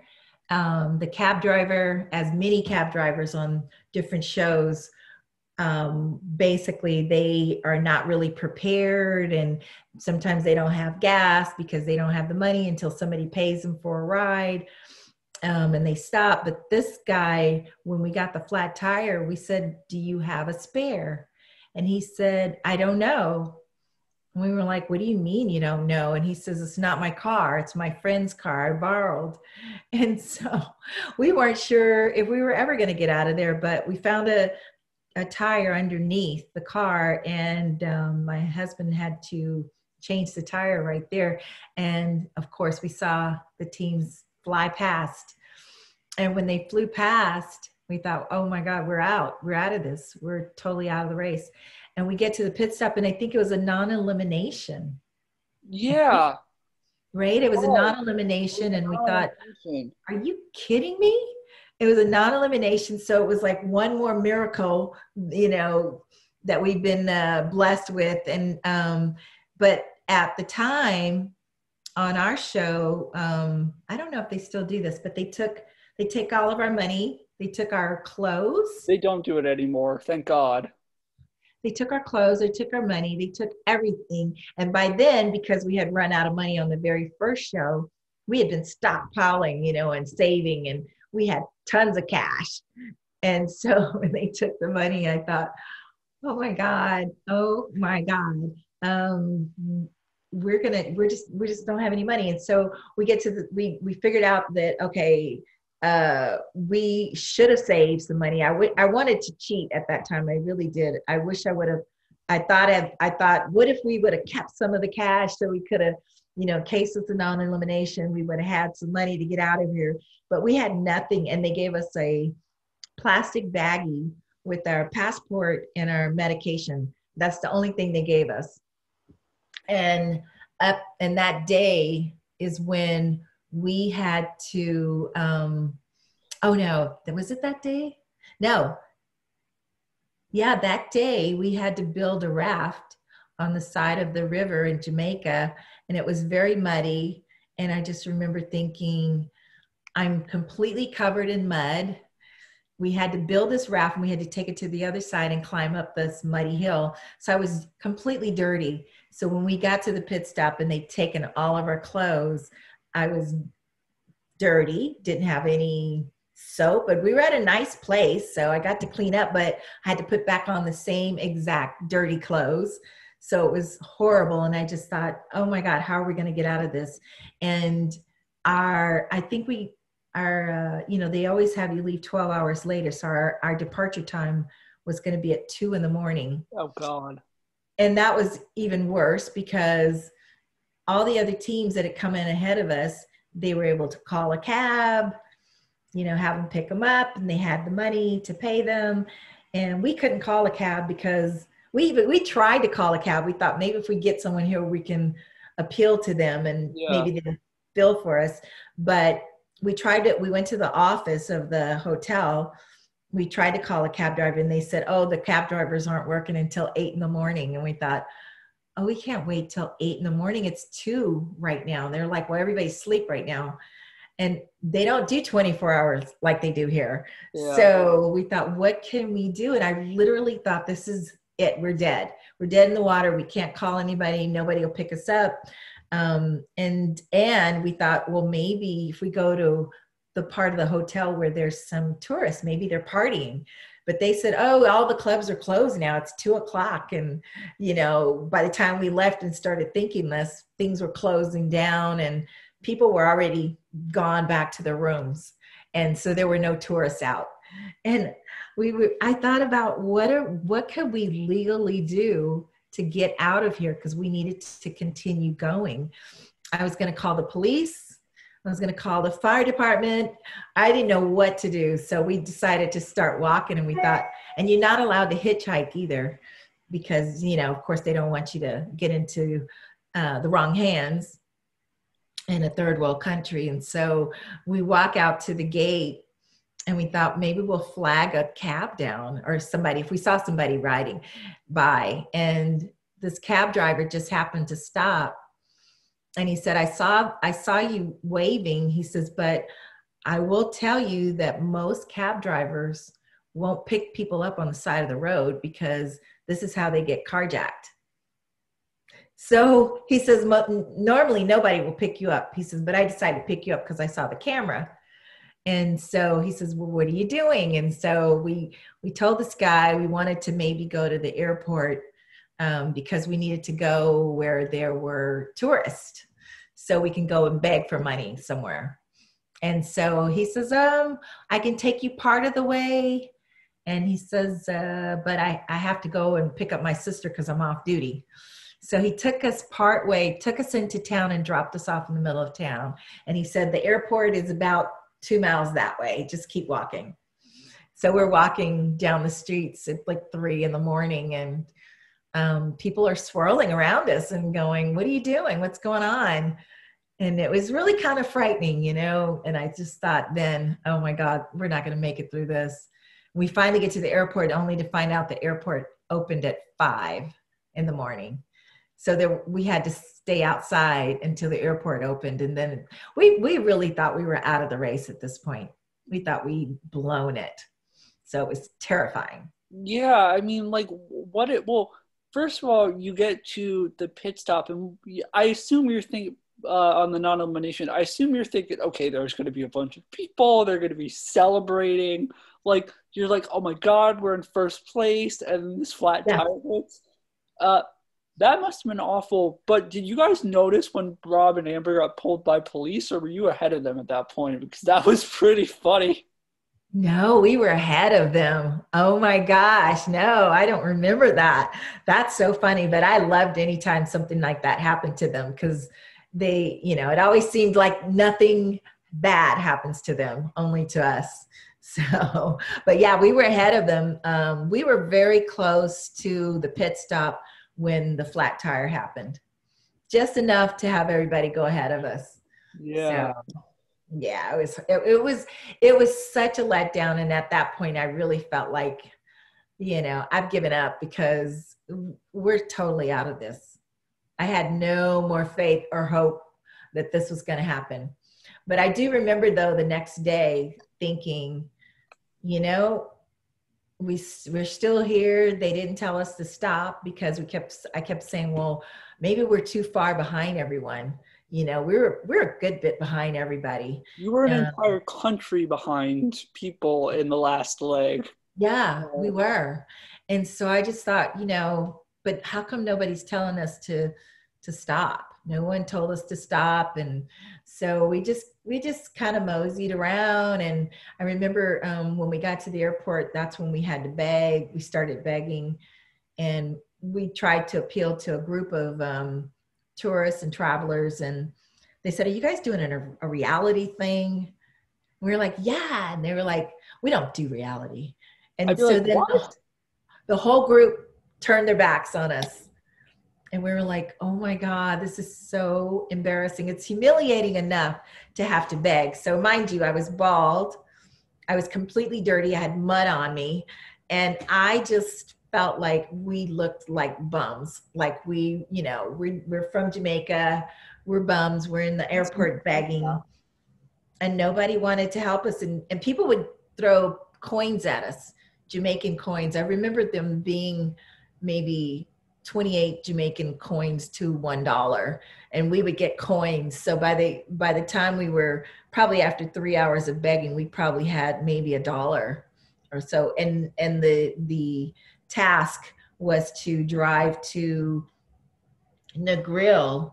And when we got to Negril, I think we had to go to this restaurant and peel onions. Yeah. So we were already a good 2 or 4 hours from the grill, and we had to figure out how to get there. So it was just morally destroying, because you're thinking, oh my gosh, how are we going to do this? And I finally decided to try to talk a cab driver into helping us. And they would say, oh, that's a good distance. It's going to be about $250. What on earth? Yeah. And I thought, are you kidding? I have like $5. And so I remember this American woman, she says, I can give you 20 and my buddy can give you 20. So we had $40 and we offered this cab driver. We said, all we have is $40, but we need to go to Negril. And he says, I'll take you. He was a godsend. Yeah. So he took us and he waited for us and took us. We chopped 50 pounds of onions. So now we're dirty and stinky. We smell like onions because we didn't have any soap or water or anything to clean ourselves with because they had taken all of our clothes and our bags and our, toiletries. And after we cut the onions, it said to fly to, I think, Puerto Rico. Yeah. So the guy brought us back to the airport, which was incredible. Full round trip, which would have been a fortune for $40. And, we just thanked him profusely. But the other challenge was we had to get on a plane and we smelled and we stunk and we're dirty and people judge as we do. Yeah. And nobody wanted to sit next to me on the plane. People were complaining about how I smelled. So it was really bad because, bald and stinky. So I thought, man, I have a job. I have a tub. I normally don't smell like this. I don't normally look this way, but, you can't explain, your story to people. And it's just such a weird thing to have to humble yourself in the beginning to beg.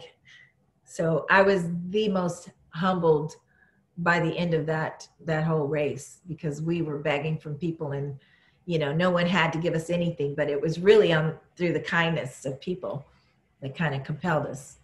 Yeah. So, well, I kind of want to bring it back to the raft because what's that feeling like when you get to the raft roadblock and you've obviously had to deal with boats, but were you like, come on to production? Because Rob and Amber did this challenge in Survivor and they won it. Are you like, come on, why are you giving the all-American couple that everybody loves another $1 million? Like, are you like, I'm telling you, could not care less at that time what Rob and Amber were doing, because once I got, like you said, what got us into that groove, I think we stopped thinking about what everybody else was doing. We stopped worrying about what Rob and Amber were doing. And I thought, you know what, they're probably ahead of us, but we're still in it. So, but yeah, that whole thing, there was a theme and it seemed like there was water, there were boats. And I thought this can't be all for my bad benefit, because I'm afraid of swimming and I'm not being good on boats. I'm not good on horses, all these things. It couldn't have just been for me to have the worst time ever, but it felt like it. It definitely felt like it. Yeah, it was like you unfortunately had the worst time ever and Rob and Amber had the best time ever. Well, until you... I know. I was going, this is so hard. I never had so many tears and, I never cried so much. I never felt so humiliated, humbled, and excited all at the same token. Well, maybe just talk to me about like, you obviously said that you like let go of this wall of like just like caring how you looked and all this other stuff. Maybe just talk about the emotional and perseverance that you had to get through even the beginning of that leg when like you're at the airport, you're breaking down, you're tired. It's the last leg, it's $1 million. And what people don't realize is there's a huge difference between first and second. I think it's $1 million to only like 25,000 or whatever. And so maybe just talk about that, like how you had that perseverance to pull through. And then after you get to Jamaica, to Puerto Rico, how thrilled were you when you saw that hotel close and open until the morning? Or didn't open until the morning? Oh, yeah. When we got to Puerto Rico, oh my God. So we already had the attitude that, we're out of this, we lost, but why isn't anyone telling us to quit? But we kept saying, well, nobody's telling us to stop, so should we? Even though we knew we were probably hours behind because people were already there in Puerto Rico. But what we didn't know was that when people got to Puerto Rico, the next challenge was to go to this, it was an abandoned, like I want to say a mine or something, or a pineapple mine, or I forget what it was. But we thought we'll just go through the motions until someone tells us to quit.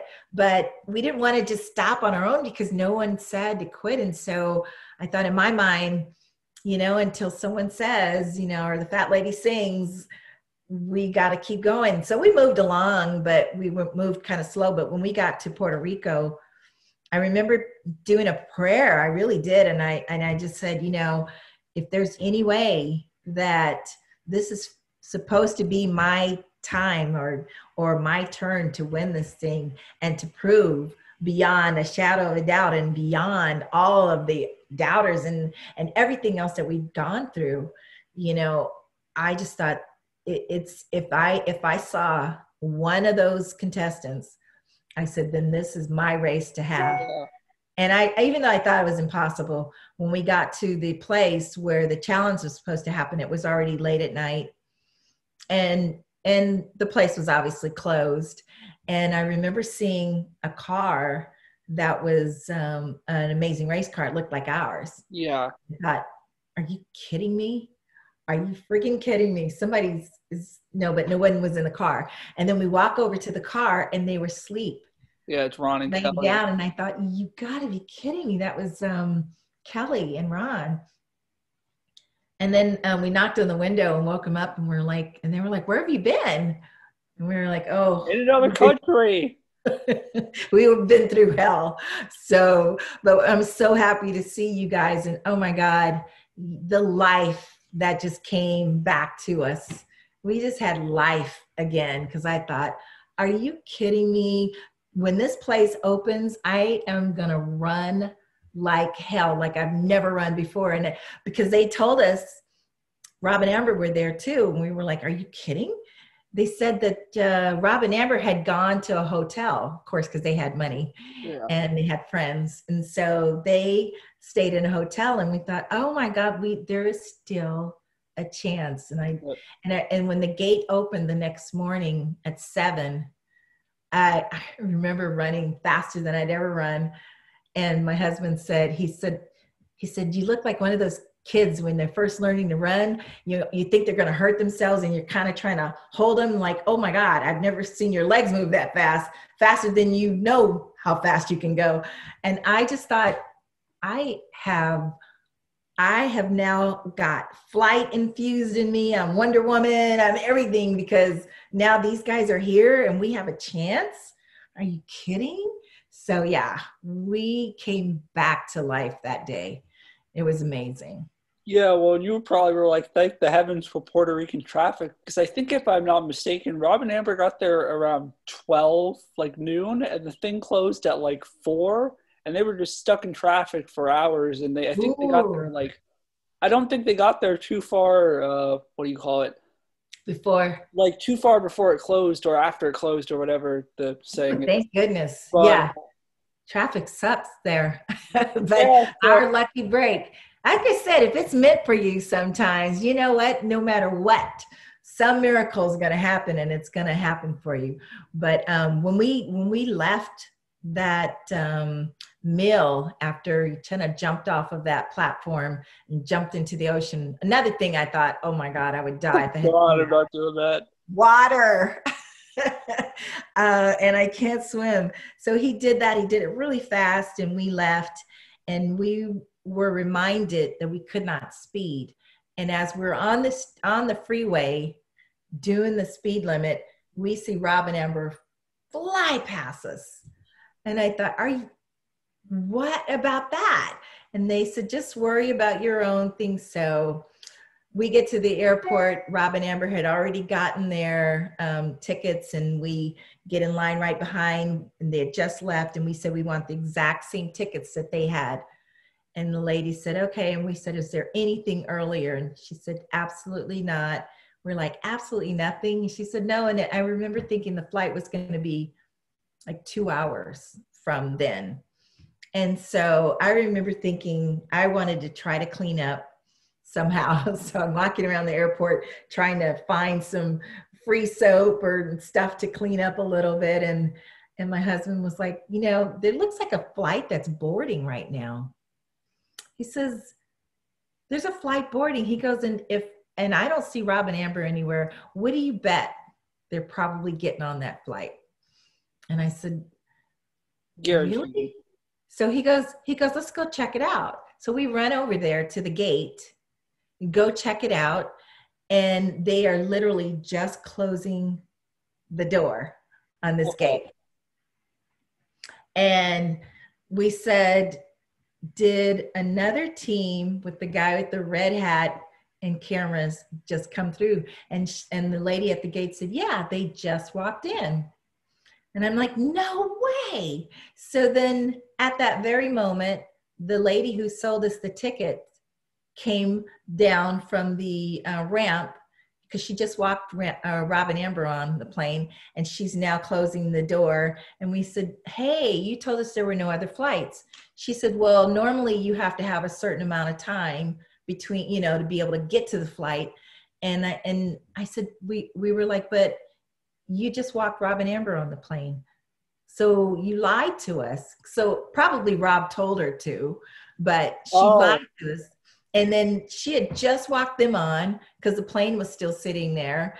And then we were like, well, we want to get on there too. She goes, well, it's not up to me. She goes, I have to call the pilot, because if he's getting ready to take off. So she asked the pilot, and he says, we're just sitting here. We haven't started to even get ready to go. So they made it look a lot more dramatic than it was. But we were like a minute behind Rob and Amber getting on that plane. It seemed like it looked like a half an hour. Because I know people were like, the plane took off and it came back and picked you up. No, we were literally right behind Rob and Amber, because we were keeping our eyes on them. And we looked around and we were going, okay, we don't see them anywhere. And that lady walked them on the plane. And my husband was like, okay, this is wrong, because you told us there weren't any other flights. We want on too, just like them. And they were like, we're just sitting here. So they just opened the door and we walked on. Rob and Amber's face just dropped, but it was amazing. Well, whose face would it drop? I would be pissed. I would be like, what the heck? Yeah, but you know what? Rob and Amber did that to us on another flight when we were in Chile, I think. We were all boarded up. They'd taken the gate away, and we see Rob and Amber walking on the tarmac, and we were like, no, don't let him on, don't let him on. They opened the door, put the gate, the little step ladder back, and they came on. And we were like, wow, how did they do that? So that happens more than you think. And especially if they're not ready to leave right away, they'll do it, but it's not like the plane left at all. Yeah, thanks. I'll tell you that the airline owes him money, because he said that they made us win. But, you know, the reality is those people would be sued. They would be in trouble if they tried to help a reality show just for their, you know, to save the place of Rob and Amber. Yeah, so, well, they got an extra $1 million anyways, so I bet he's that's right. complaining about it now. But yeah. So yeah, thanks for clearing that up, because when I watched it, I was like, I wasn't like no disrespect to you guys or no disrespect to anyone, but I was like, did production have something to do with that? Because I was like, why? I was like, yeah, they had nothing to do with it. They were nowhere involved. They were nowhere around. We just decided to do exactly what Rob and Amber had done.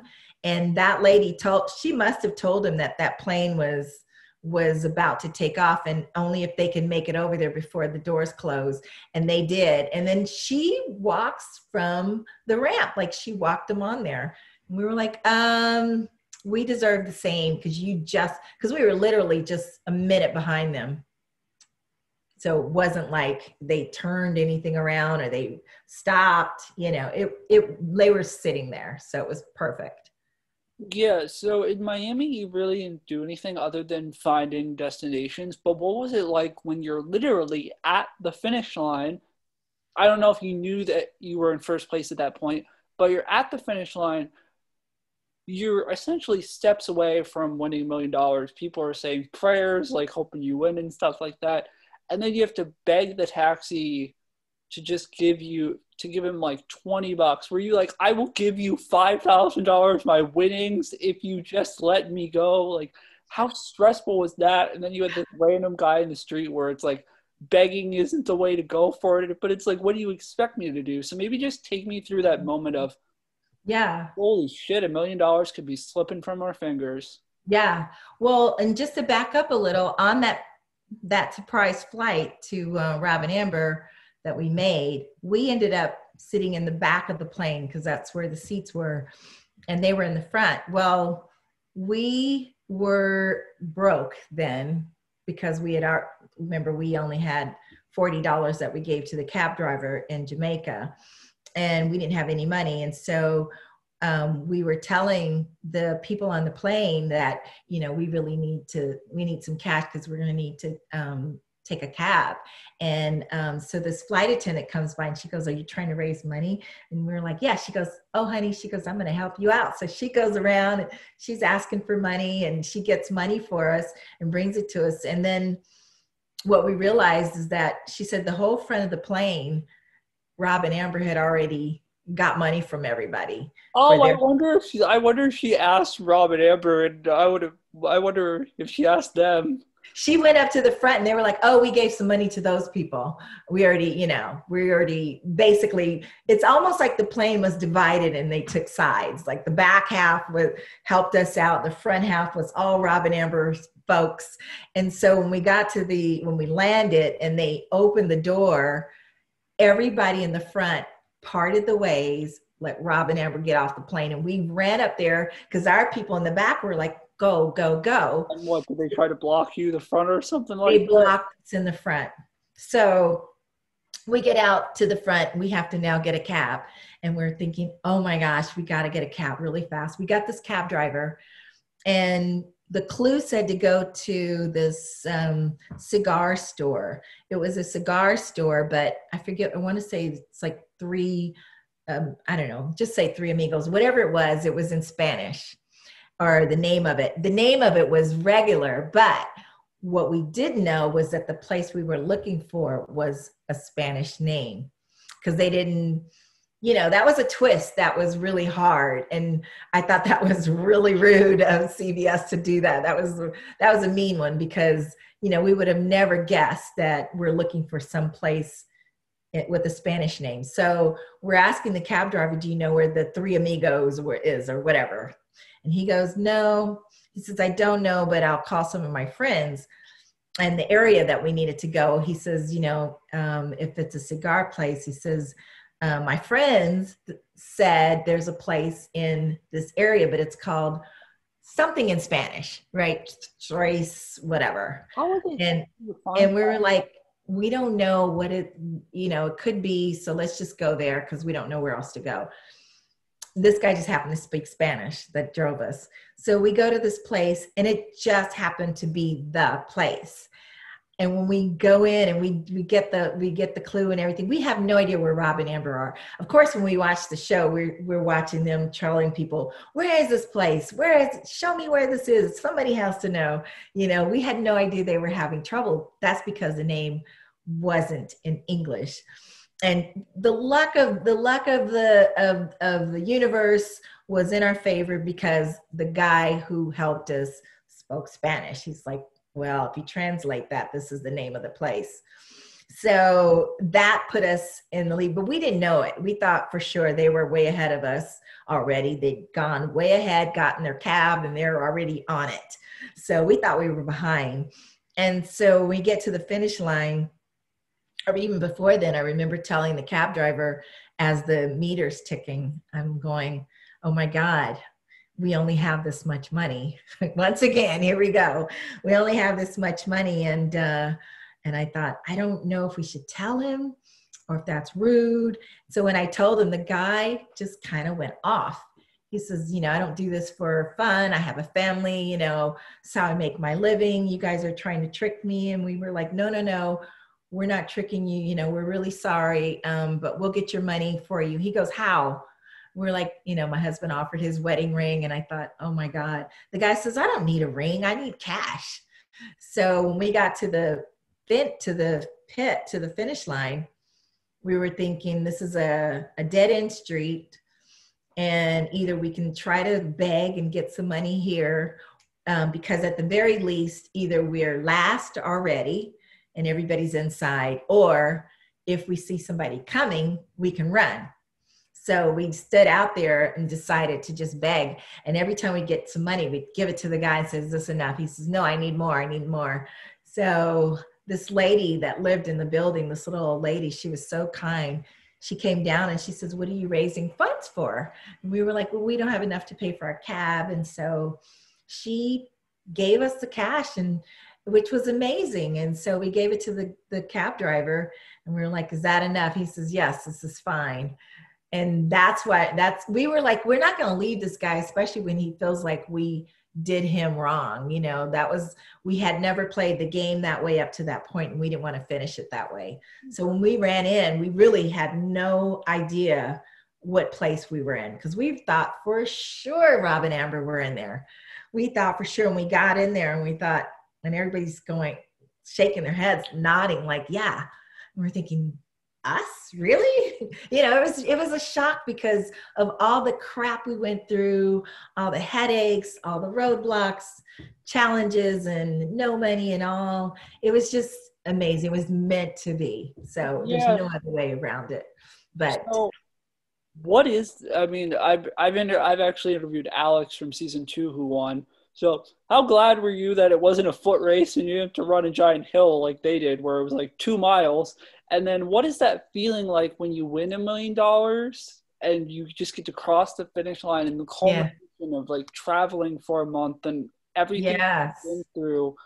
Not that it wouldn't pay off if you didn't win, because you go through this great experience, but you just get $1 million on top of it, which is like the cherry on top. So what is that feeling like of winning? At first it felt unreal. And then I remember thinking, wow, Rob and Amber are really not here. I think we're really going to win this. And what does that mean? And I just remember thinking, I don't know if I've ever celebrated something like that.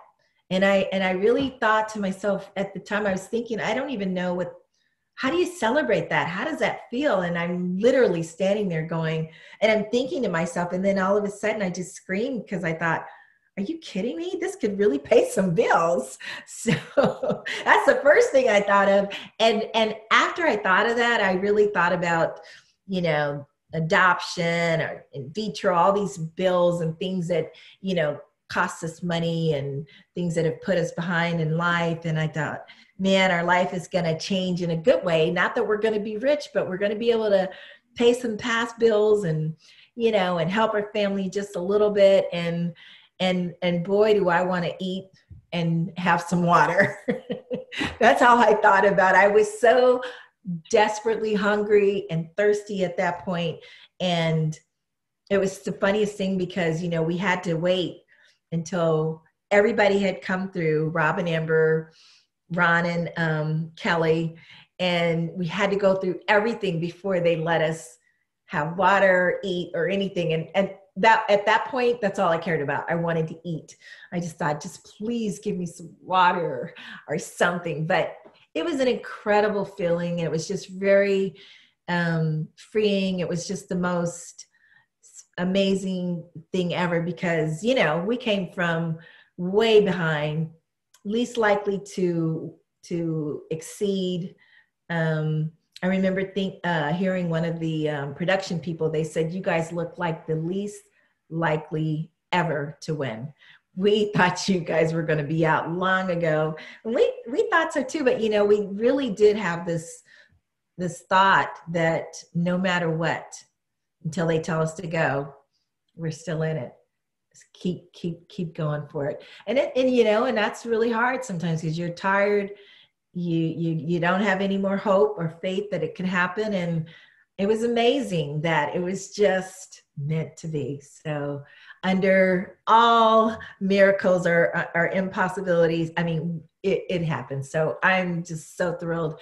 And that just sets the tone for, you know, anything going forward. You can really do anything you set your mind to. So I just came away thinking, never quit, never give up.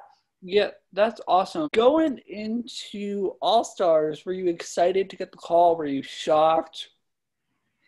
Yeah, no, I was excited to get the call. I was more shocked that we were the only winners. Yeah, I was going to ask that question. How annoyed were you? Were you that you were the only winners? And how glad were you that it wasn't Survivor and that they couldn't vote you out? Well, you know what? The thing about being the only winners, though, is everybody felt like we didn't deserve to be on there. They said, you already won. You don't need to win again. And obviously we didn't, but they said, you don't need to win again. And I thought, you know, this was such a thrill and such a life-changing thing that why wouldn't I do it again? Yeah. But why shouldn't I get another $1 million? But yeah, a lot of people were, you know, I felt like if there were other winners, then we would be completely being challenged by someone on the same level, I guess. But you know, I mean, even though those guys were desperate to get us out, I mean, they were working together in some instances, working against us. We didn't have as many friends on that one. You never know. You could always return for a Champions Edition. That's got to happen sooner or later. Yeah, but, I would totally do it. But so who were you shocked to see? And then who were you maybe disappointed not to see? Obviously you mentioned Meredith and Gretchen, but was there anyone that you were really shocked to see or disappointed not to see? There were so many people that I just loved over the years. But I was shocked to see the Myrna and Sharna, what's her name? Charlotte? Yeah, Charlotte and Myrna, or as they're affectionately known, Myrna and Smyrna. Myrna and Smyrna. I didn't want to say that because I thought, I don't think that's her name. Yeah, I was shocked to see them. And who else? There were a few people that I remember thinking, oh, I don't recall them. So I don't know how they decided to pick people. Have you figured that out? You probably know more than me. I know the alternates if you want to know who the alternates are. I do. Okay, so Chris and John from season 6, they were runners up. They were they had the couple fighting Jonathan and Victoria, and then you had the good couple Chris and John. So okay, fighting. Ken and Gerard from season 3, the brothers. Yeah. Instead of Eric and Danielle. Yeah, that was an odd choice. Yeah, they wanted it to be like a Rob and Amber love story, but Eric and Danielle weren't even dating at the time. It was originally supposed to be Flo, the winner of season 3, and she was dating one of the twin models at the time. So they were supposed to be a team. Meredith and Gretchen obviously declined. And and then Frank and Margarita, who finished runner-up in season 1, were asked, but he didn't want to do it. Okay. Because they were married to someone else. And then I think there was one more. I can look it up really quick. But you've done your research. There were a lot of teams that personally I was shocked that Jonathan and Victoria weren't asked back on. Yeah. Oh, them too, but maybe because they were divorced. But even then, you know, I would still run with Uchenna again, you know, even though we're divorced. I don't think that would stop me though. Oh, and then the other ones were Chip and Kim were annoyed that they weren't asked back. Yeah, they were really sad that they weren't. BJ and Tyler, Rob and Brennan, and then Lynn and Alex, shockingly, from your season were considered. So I love those guys. Yeah, so I mean they're obviously married now, I think. So yeah, would you would you have liked to run with them? And then the last team that was asked was, there was Linda and Karen, the bowling moms. Okay. Colin and I would have loved to run with Lynn and Alex. That would have been fun. And Meredith and Gretchen. And then Colin and Christy and David and Lori from season 9 were asked. Okay. Huh. Yeah, no, out of that group, I would have, I mean, there's a few names that you mentioned, but the ones that just come to mind are obviously were on my season. Because everybody they were just standouts, you know. I mean, Lynn and Alex stood out on our season for different reasons. Meredith and Gretchen for different reasons. They were hilarious. But yeah, I just don't know how they made the selection. I was really happy to be asked to do it again. Because it's a lifetime of experiences that you get from doing that show, and you really learn about yourself. So I just think it's hard though. It's really hard. It's not a cakewalk. People think that, like I did, that it's going to be a cakewalk, and it's not anything like a cakewalk. Yeah, so there wasn't really too much going into the first leg that really wasn't shown about you, just because it was the whole Rob and Amber and like John Vito and Joe getting lost and stuff like that. So is there anything that you want to mention that happened in the first leg that was interesting, or like or maybe just talk about like what's that adrenaline feeling like doing it again? Like, does the rush come back, or like maybe like how is it different coming back for the second time, because you obviously know what's going on, and unlike you know what's going on, but you do know that it's going to be a constant fight, and because of that, you know, you just really try to have all cylinders on blast and be ready. But what I realized is that, you know, people would say, how do you get ready for the Amazing Race? And I remember we worked out, we tried to get strong and do all these things, and none of that had anything to do with most things, because, you know, just getting lost a lot and not having any mental clarity or thoughts of your own about where you should go, or any intuitive things that you can think of. I mean, those things that we think it's more luck and, you know, and more luck than anything to win and to be on that show, because I mean, there's not really any amount of preparation that you can do, because you have no idea what you're going to do.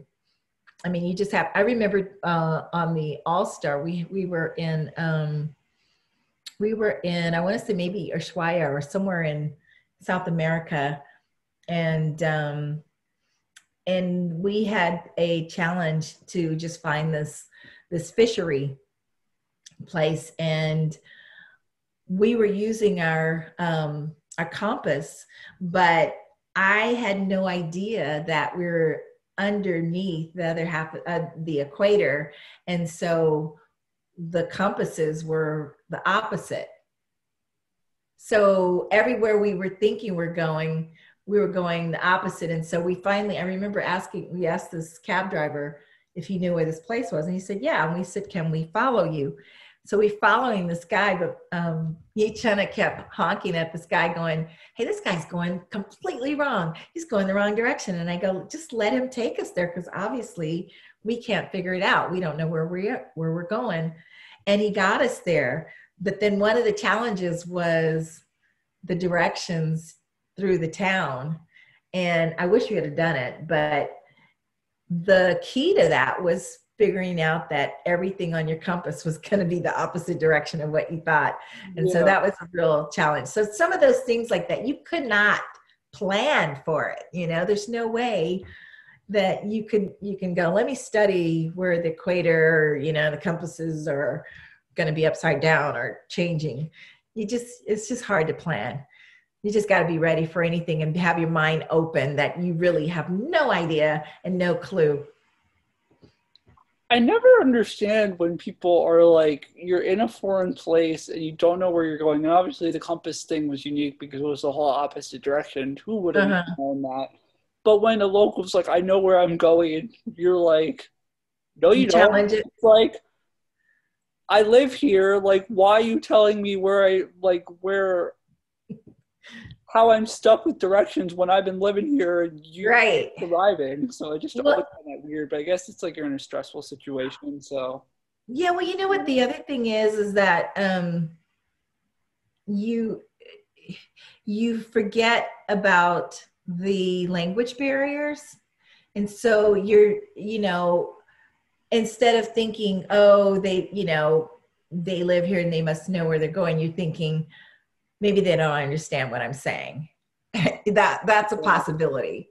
That, okay, maybe he doesn't realize I'm trying to go here and not somewhere else. I don't know where they're taking us.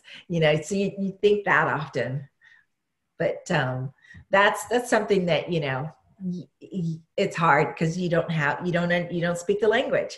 We had a lot of issues with language barriers or money exchange, and I remember going to I don't remember where we were, but we were in South America once again on the first show, and we had to take a car and drive out to the polo ranches, and everybody just instantly jumps into the rental cars and start driving. But I remember us having to get gas because they didn't put very much gas in these cars. And we were going to run out because we're just running as usual. We're riding all over the place. And we're riding through these fields and we're thinking, oh my God, we got to get gas somewhere. And we finally see a gas station and oh my God, we're so happy. So we go into the gas station. We're like, I want $20, on this tank.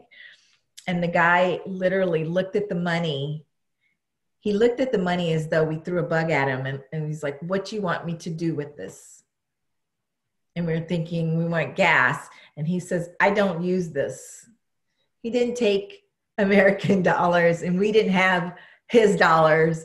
And he's like, no gas. You need to pay me with some soles or whatever. And I thought, oh my God, we have no gas. We're almost on fumes and we can't get gas because all we have is American dollars. So things like that, people can never plan for unless you know where they're going.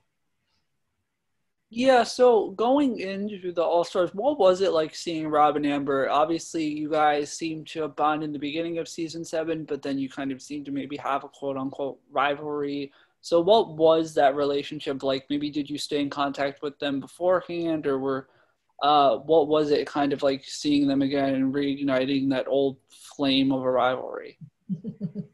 Well, I had always liked them, and so what was funny to me is that it's just watching things back and realizing how they felt cheated out off the show, the first show. I didn't know that they felt that way. So it was definitely weird seeing them again. And I just thought, I won't go into it. I'm going to still treat them the same. But knowing how they felt about how they were cheated out of the whole thing, it was definitely awkward to see them. But I thought, oh, here we go again. I'm glad we have another chance. But this time we know how they are and we know what to expect. So, but yeah, it was definitely awkward, especially after all the smack they talked when they were doing interviews. Yeah, do you still keep in contact with them? I haven't. I know Uchenna has spoken to him, a little bit. I was shocked to hear that they have 4 kids and they're still together, which is beautiful. I'm glad they're still together. And, they're just living, they're just reality show folks. I mean, that's their life and they're going to do that forever. And so I'm just happy that, they seem to have a great life with their kids and everything. So, but no, I would love to be in touch with them. And I think about it often. I think about getting in touch with a lot of people often, and I just don't. I haven't, but I don't hold any grudge against anybody. Yeah, it's funny because Rob had to convince Amber to do Survivor and obviously come back for Winners at War, and she never wanted to do it. But Rob didn't want to do the race apparently, and Amber had to convince him. That's why. Oh wow, that's surprising. That was funny, but Going That's into not his thing. He's a survivor guy. yeah, well, he was mad because they got cheated. So he was like, I don't want to deal with production and So shit he like said, yeah, that. because he said a lot of really mean things about production, us, and just the whole situation. And I just thought he was a sore loser. Um, so going into the second leg, you obviously you got to go back to Santiago, which you went to in season 7. So did you feel like you kind of had like an advantage, or were you just like, yeah, it doesn't really matter? No. I never felt like I had an advantage or an upper hand because, like I said, you have no idea what they're going to have you do. I think Santiago is where we had to get in a kayak again. It was a is that where we did that? I don't No, remember. that was I think that was in Argentina. In Santiago, Oh, you had to go and scramble the letters, and then you had to, I don't know what it's called. You had to like fix like these bolts on a tire and wield it with a wrench. So, oh gosh. Yeah, that was real labor. That was hard. That was tough stuff. But yeah, like I said, how could you ever plan for that? I mean, really, that was difficult. This is hard work. I'm thinking I'm not used to this. So yeah, it never gets easier. It's still just as stressful because you don't know what's coming at you. You don't know what you have to be prepared for. And you're always tired, thirsty, and hungry. So that doesn't help. yeah, so how annoying was trying to find the letters to get to the place where you had to find where you had to go to the little what do you call it, where you had to like where you had to fix the tire, but you had to find letters in that little office room, and you're like, I'm God. paying attention to detail, and then you unfortunately finished like second to last. So how annoying was that? And then how stressful was maybe the drive after you finished doing the tires through that whole valley, because you obviously drove through it wasn't really similar terrain, but you drove through the desert beforehand, and you know how dangerous that could be. So how maybe dangerous was that in a sense because of the whole speeding limits and all that stuff. So maybe just take me through those two moments. Oh gosh, see, these are bad memories. That that office room, finding the letters on it, something I had passed up 1,000 times. I mean, you never feel more stupid when you watch something back like that, and you go, "Oh my God, that was just too easy." You know what you're thinking? There's no way it's going to be that easy. But yeah, I mean, you feel really retarded, and everybody gets to see it, and of course, and people you think, oh, everybody's going to judge you, but yeah, it you feel retarded. So, but yeah, I don't remember the drive, but I do remember that it wasn't as the second race and going to that area where those tires were. I mean, it just wasn't as glamorous as I wished it could have been, and it was just, I mean, it's always difficult finding where they want you to go to begin with. But when there's no real, there's no street signs and, just things to figure out where you're supposed to be, just adds extra tension and difficulty. It's always stressful. Every single thing we did on the show, every time was stressful. So that no less. Yeah, well, what was it like being in your first foot race? Because in that leg you were I mean, you obviously were in last, but you were in a foot race between you, Joe, and Bill. I think Eric and Danielle on that second leg when you had to go to the pit stop or whatever, and they ended up like passing you. So maybe like what's that moment like when you're I trying don't to even, I'm telling you the things that I don't like, and probably because I came in close to last, I've forgotten. I don't even remember that. But I'm not the fastest runner by far. But and just when you think that you're kind of athletic, like I said, you will be humbled. You will be humbled. So anytime I couldn't come in better place than second to last or almost, or almost out of the race is really humbling. So yeah, I don't even remember the race. So, going into the third leg, how glad were you not to shovel that fish into the like crate thing or whatever? And how funny was it? You got to see like the comparison between a good couple, Rob and Amber, supporting each other, compared to a bad couple of Eric and Danielle, and Eric just making fun of Danielle and her boobs and carrying the fish. So maybe just talk about that, because that was pretty funny. Is this when we were in Argentina? In South America? Yeah, I think it was in Argentina. It was like the first day. And we had to go to the fishery, and we had to fish out, and oh my gosh. Yeah, see, all those things I don't even remember those fishery, but I do remember a lot of I remember a lot of bickering between Eric and Danielle. And I just thought, man, they are not gonna last at all.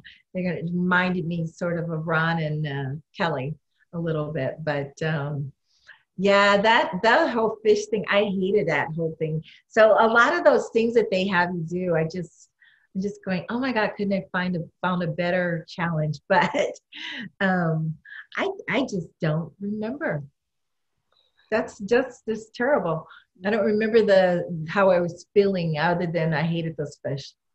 They smell. Yeah. So after that, like we talked about the whitewater rafting beforehand, so I don't need to mention that again. But after that, like, how annoying was to see Rob and Amber pull a hat trick, win 3 legs in a row, and maybe like what were you thinking going into that 4th leg almost? Like, what was your mentality? Because you said in the confessional, like, Rob and Amber are obviously pissed off and they're using it as motivation, but we beat them like when it counts. So like at that point, were you like, oh crap, like they're just gonna kick our ass? Or like what were you thinking like in that 4th leg, maybe in the mentality of it, like the beginning of it?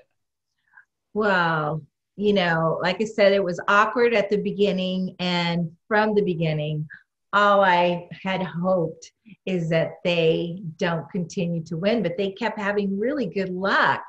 And I thought, oh my gosh, they have to, I just really wished that something would go wrong for a change and right for us for a change. And so I was definitely happy. Is that when they were almost booted out? No, that's when they got eliminated. But I was just wondering, like, what was your beginning mentality? And I definitely am going to keep addressing this. Like, so going into I wanted them out. wherever you want. I forget where you went, to be honest with you. I just remember like the parts of happening like during the episode. But you go to this roadblock, and you have to basically decipher. I think you chose the one where you had to decipher a map, if I'm not mistaken, and you had to like spell things correctly. Which, dear Lord, if that was the challenge, I would suck at that because I'm terrible at spelling. Thank God for automatic spell check. But how satisfying was it beating them in that roadblock, just seeing them so frustrated, and you beat them, and then you get on some flight or whatever the next day to some country. So how satisfying was that? The first part. And then the second part is, what are you thinking when, because people don't realize is that you're basically in the same position that Rob and Amber are in and Charlotte and Myrna are in because of the boat times or whatever. So what is that like, maybe someone being there, like you're stressed out, you're at the bottom, you're next to a team that's your rivals, you, not saying that you can't stand them, but you want them gone. So what are you thinking when like you're on that little boat ride and then you have to get those letters or whatever, like even before that, like what are you thinking at that moment? Well, anytime you could at least beat one team. We'd always say if we could beat at least one team, then you're still in it. You still got a chance. So more than anything, it's just really scary when you are the only team left doing a challenge. That's when you really start to stress a lot more. So as long as you can see them, I'm thinking, in a foot race, I think we could beat them. Uchenna used to run track, although I'm the slow one in the team, but he can run track, and at the very least, he can drag me along, and I know I can kind of, have a little bit of his draft and be able to run. But as long as we can beat him, I'm excited. But yeah, that whole challenge. Once again, you're on TV and you feel really retarded that you don't know how to spell these things. I remember we had a map challenge, and that map thing was really challenging because if you lay a globe out flat, all the countries that would be in the middle are now on the end. And that was something that just, I couldn't grasp at first, because you're thinking, wait, this country that's now over here on the end, if you folded it up into a globe, it would be over here. Yeah. But we kept thinking, why isn't this working? This country should be over here. But finally it hit me. And I was just so glad it hit me before it did hit Rob and Amber, because like I said, as long as you can beat at least one team, then you got a shot to still run again. So I was thrilled that we were able to finally figure out how to spell, figure out where the countries are, and just get out of there ahead of them. Because all I kept thinking, like I said, is I just know that they want revenge, and this is going to be their opportunity. So I hope that they can not do well in this challenge. That's what I really wanted them out, though. Yeah, I feel like well, it's funny that not too many winners were asked back, and it's funny because I talked to Joe and Bill about it, and they said that they eventually used this title, I think in season 18, if I'm not mistaken, that was the actual number of it. They said it was unfinished business. So I was like, what unfinished business do winners have? Like, you already won. Like, why are they calling this season like unfinished business? Like, so that was just kind of weird. Not that I was shocked they weren't called, but I was like, why are they going to call this unfinished business? Maybe because they think that, in order to really, I mean, if you do All Stars, you want to be the winner of winners. I don't know. And you can look at it that way. Yeah. But yeah, the business it's never done. If you want to keep winning $1 million and live your life as a reality star like Rob and Amber, you got to keep winning. So it's always unfinished. Yeah, so what was it like when you get on the boat and you're with Rob and Amber, and then you have basically another needle in the haystack challenge, which honestly I couldn't stand at that point because it's just dumb luck, and who knows, you could be there for 4 hours or like 4 minutes. And when I talked to Joe and Bill, they were with the Beauty Queens, and they actually saw Rob pass over his letter when he was with Myrna. So did you notice that, and maybe just from a viewer's perspective, because this is one of like the biggest upsets ever. It's like a 16 seed beating a 1 seed in the NCAA tournament. What are you thinking when Charlotte and Myrna get that clue and they're like, obviously you don't see them in the woods panicking because they're going to lose in a foot race. No disrespect. Right. But what is that like, just as somebody who was there in this moment is still talked about like 13 years later or however long it's been? Yeah. Oh gosh, I remember someone said, I think my husband said, Rob passed up his name, but Rob doesn't have that kind of patience. I'm surprised that he did it and not Amber, because Amber seems like somebody who's like a stickler for details and all that stuff, but apparently she did the first two. So, but if you think about it, you pick it not knowing what you're going to do. You have no idea what you're going to do, and it'll give you a slight clue. And then based on that clue, between the two of you decide who's going to do it. So that was the wrong challenge for him to have picked, because he's clearly does not have the patience for that kind of thing, or an eye for those details, those tiny details too. And that was definitely stressful, just standing there trying to find a letter in the haystack. Like you said, it definitely was a needle in the haystack, but I was so happy to find one once again to be ahead of them, because I thought we have to be the last few teams left, and one of us is not going to be here tomorrow. So it was dumb luck for me to find a letter, but it was terrible for Rob because he could have clearly been out of there long before. Yeah. Either of us. But well, and we've... you first. Oh, sorry. Well, we've seen on Amazing Race, like you have a clue for a roadblock or whatever, and you're like, it's not you, but it just like in general, somebody would be like, I would be perfect for that, or I would be great for that. And then they read the clue and it's like, oh my God, this is my worst fear. Why on earth am I doing this completely physical? Like, it's like, who wants to do this? And it's like, Uh-huh. you think it's gonna Yeah. be like something Because like they don't tell you, don't know what it is. And sometimes they might give you a hint and say something about heights or tall or or water, but for the most part, they don't tell you. And so, and if you're strategizing, you might be thinking, well, I want to save the strength or the might for something that's stronger. But then, like one of my challenges, I mean, on the first race, when Uchenna did the shopping in the village, he's like, you should have totally done that one. And I was thinking, I wanted him to do it, and I wish I had done that one, but you don't know going into it. And so, yeah, sometimes you're just going, damn, that was a waste of strength or a waste of, whatever. That was a wimpy one. You should have done that one or whatever. But yeah, you have no idea. So that was dumb luck for me to find my letter and for Rob to have selected that one. That was not his to win.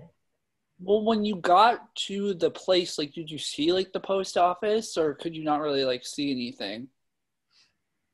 Like when we went to get to pick the letters? Yeah. So when you got off the boat and before you get the roadblock clue and before you pick, like, did you see it? Because a lot of people, like, sometimes like you can see it. Like, my friend Corinne, who was on season 31, so not this season, but the season before, she, like, they prepared and they were like, okay, if it's driving, like, you do this, and if it's height, you do this, and if it's this, you do this. So, like, were you able to like see it? I don't, because I think it said something about the last post office at the world, and so it's one of those, just things that where you're going, what could that be? But I thought, I thought I was better at details than Uchenna. He's definitely stronger and faster and doing other things, so we had our strengths, but yeah, we tried to figure that out most of the times, but sometimes it just the clue doesn't lend itself to helping you out. Yeah, so not that it really mattered, but how nice was it to get an actual nice letter from someone and not like somebody completely thrashing you like the beauty queens and Robin Amber and who was the other one Marshall and Lance sent Charlotte and Miranda. Who did the beauty queens get a bad letter? They got a bad letter from Team Bama. Only one of them signed it, and they were like, we had great memories with you, but we don't really respect you as people. And like Susan and Patrick said that they were like, we hope Rob and Amber are starving and near elimination. I think like Marshall and Lance called like Charlotte and Miranda bitches or something. Like I was said, they were like really mean to some teams. So I know. But it must have been nice. I'm surprised your letter was from Susan and Patrick and not Meredith and Gretchen or someone. But I adored Susan and Patrick too. I kept in touch with them for a while too, because they were sweet people. I adored them. But no, that was nice. I had no idea that you could have had a mean letter. I don't think I noticed that until I watched this show. That was terrible. Yeah. So rude.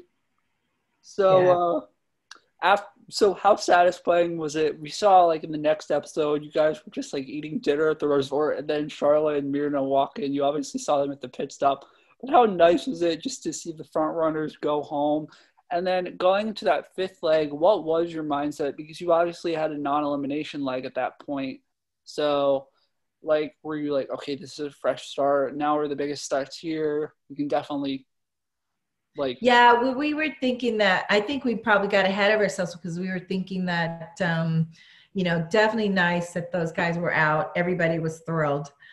Because the way that, they play in general, they just, it's good for TV, but when you're on the other end of it, half the time you're thinking, wow, they are so mean about how they play. But, so yeah, it was definitely nice that they were gone, and we were thinking that, maybe we can take some chances, and we can, start swinging a little harder to just jump a little further ahead.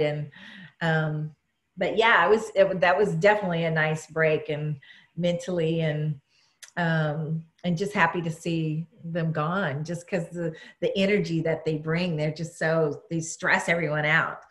But no, it was good. It was really people out. She doesn't seem like the girl to stress people out. She seems like she puts people in check. Who does? I'm surprised that Amber stresses people out because, like, well, she's sweet. Oh, because if I was like on Survivor, I would be like, she would be like the person, like, I'd be like, she can't hurt a fly. Like, she's like really nice. No, she's sweet, but she's very conniving. So she has a very deep mind. So I respect the way she thinks, but she's very sweet in general. So she could talk Rob into doing some things, you know, because Rob doesn't mind being the bad guy. Yeah, I personally don't. I personally think, like, this is just off topic, but I think it's bullcrap when everybody's like, she's an undeserving winner of Survivor and all that other stuff. And I'm like, I don't get it. She worked it to make her win, and that's all that counted. Yeah. Yeah, she won. So, hey, you know what? I mean, you don't have to always fight, and you don't always have to do undermining of people and just to win, or putting people down, or maybe not outwardly, maybe internally she could have been thinking things like that. But she comes off as very kind for the most part, but she's always thinking. So I give her respect. So going into Mozambique, why was it so difficult to maybe navigate? And you talked a lot about, obviously you've talked a lot about how you don't really like doing physical things. It's not really your cup of tea. So why on earth would you pick shoveling all that coal into that, what do you call it, that little basket when I think I was watching it and people were like, I've cut my hands, rather than just painting a couple of nails? You know what we started thinking? Really, literally, we started thinking, when they sound simple, we're thinking, oh, there's going to be some twists, some devilish twists that you can't even imagine. And it can't ever be as simple as that. Yeah. And that's what we were thinking. And a lot of times we would say, well, if it's physical, it's something we know we can brute through with each other. Yeah, but we're thinking he's not going to be able to paint nails, and we should have totally gone for that because that was so much easier. But in hindsight, I wish we would have. Yeah, well, I talked to Joe and Bill about it, and they were like, well, who would have thought, like, in a Muslim country in Africa that a male's job was to paint fingernails? Like, who would have even, like, guessed that? So, like, so what is that like when you're, like, struggling to find these houses, and you had obviously been through, like, a non-elimination before in the last series, but it was, like, the final 3, so... I mean, you pretty much knew, like, when there wasn't people, like, you wouldn't be eliminated, because who would have a final leg with 2 teams? That had never happened before. When on the first show? On the first show, when you finished in last, like, you kind of knew, since there weren't people, that it was going to be a non-elimination, just because they've never really had a final 2 with 2 teams, and I understand why they would do that anyways. Right.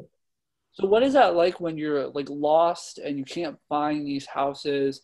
You don't know if you're last, because I think you said, like, when he was like, you're the last team to arrive, you were like, really? So maybe just talk about, like, where did you think you were, like, placement wise, and then how shocked were you when you got to the mat and you were last, and in the back of your mind you're probably thinking, like, holy crap, this is elimination leg, because it's only the 5th leg. Yeah. Oh, on the you're going back to the first one, or this? No, on the Mozambique one. I was just giving the first one as an example, because you finished in last before and it was an elimination, but you kind of knew what it was. So maybe just talk about how difficult it was to find those houses, and then like, where did you think you were placement wise, because you seemed kind of shocked that you were in last. Oh, when on the All-Stars? On the Mozambique one, when you finished in last place in that one, and you couldn't find the houses, and you got to the mat, and he was like, you're the last one to arrive, and you were like, really? So, like, where did you think you, like, were exactly, or, like... And we weren't eliminated then, right? Yeah, you weren't eliminated, but you seemed like you were really shocked that you were in last.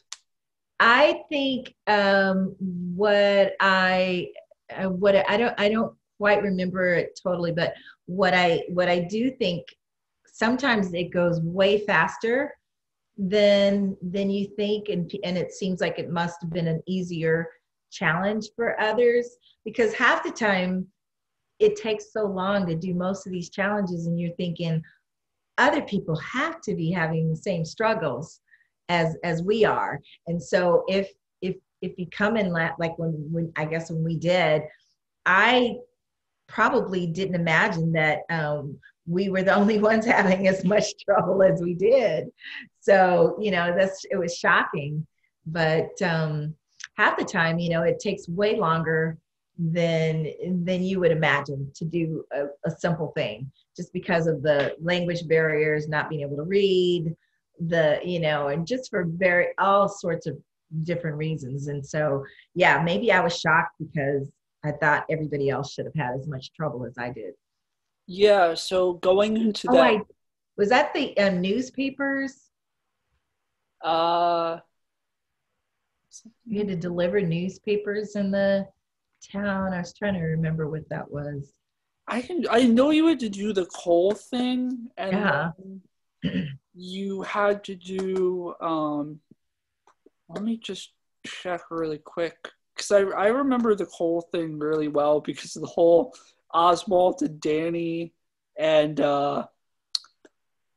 try to chase Phil around at the pit stop, which was really funny. And I actually had Danny on my podcast a I while like ago. Danny and Oswald. How are they? I talked to Danny, but unfortunately, I haven't talked to Oswald. But unfortunately, I used it on my iPad and never recorded. So Oh no. I spent 2 hours talking to him, and it was a great podcast. So I'm eventually talking Oh. about it again.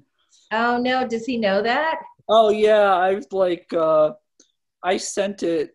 He was like, when is this posted? And I'm like, I sorry. Like the second like I thought it was recording because I put it like saved local computer, and I was like, are you kidding me?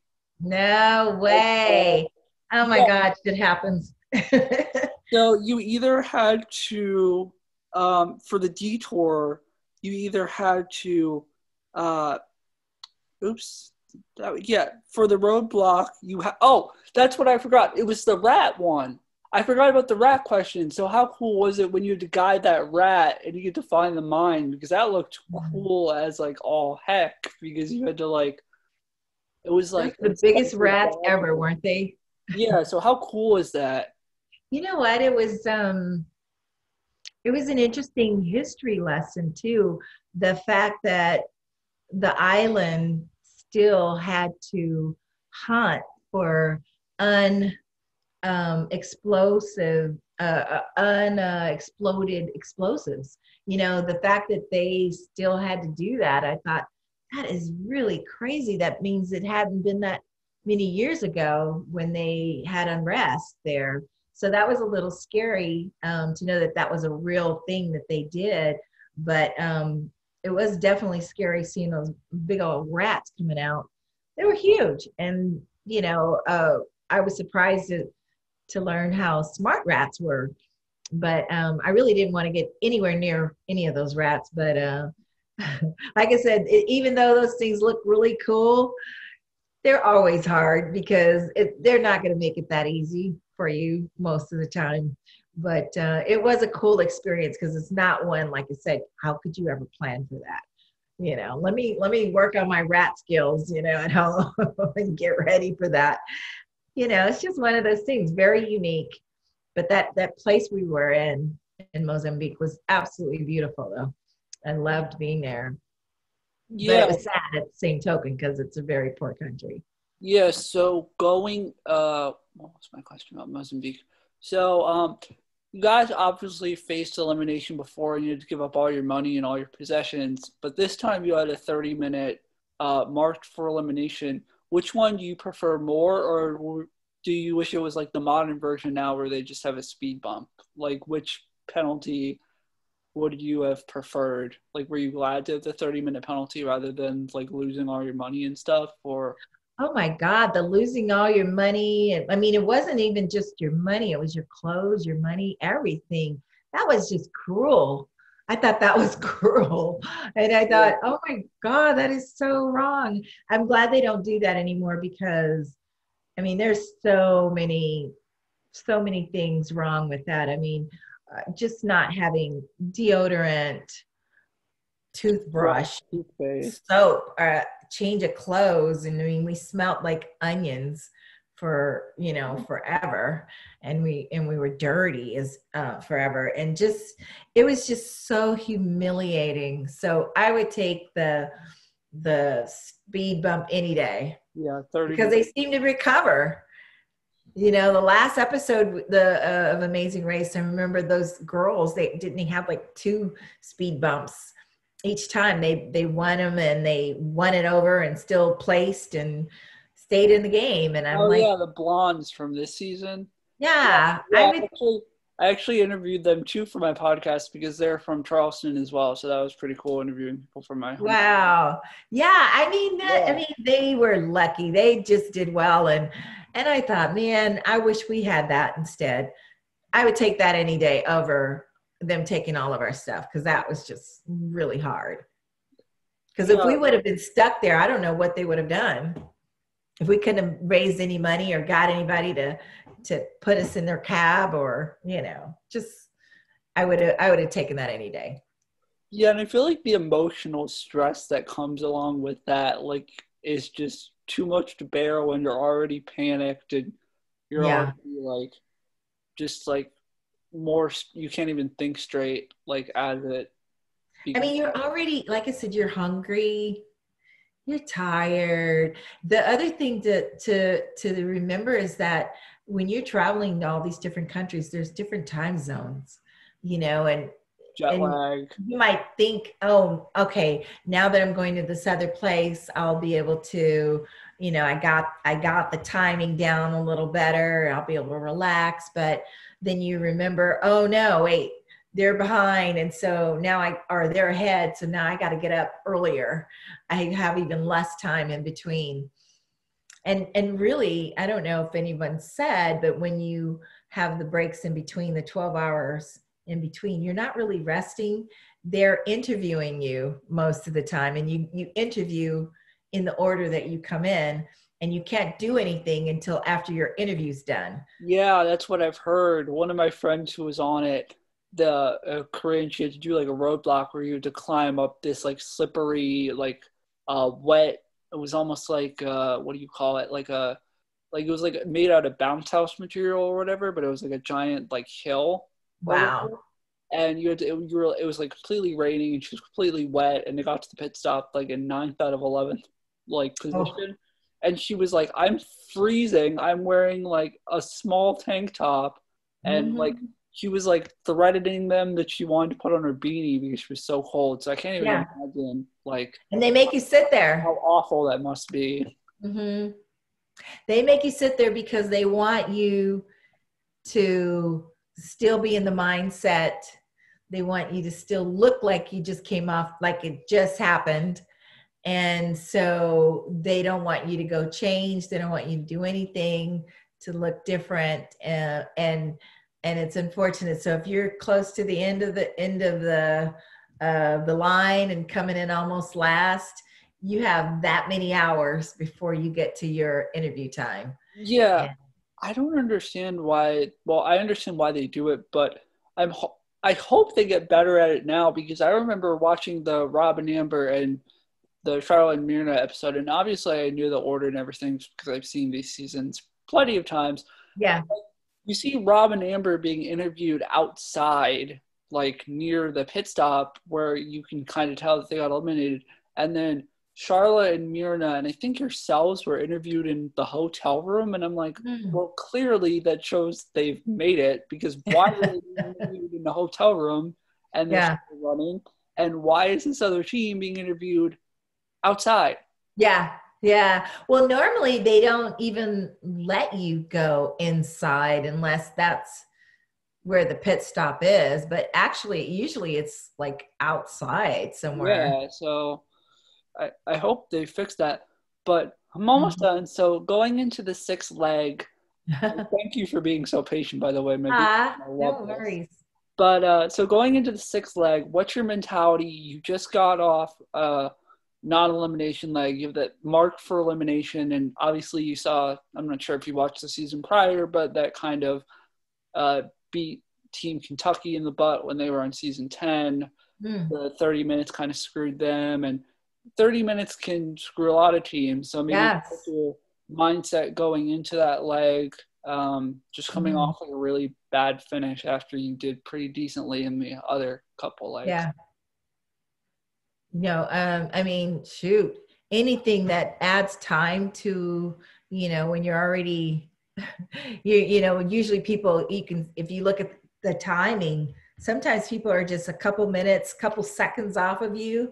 And then you get added, 30 minutes or however long extra. That's just frightening.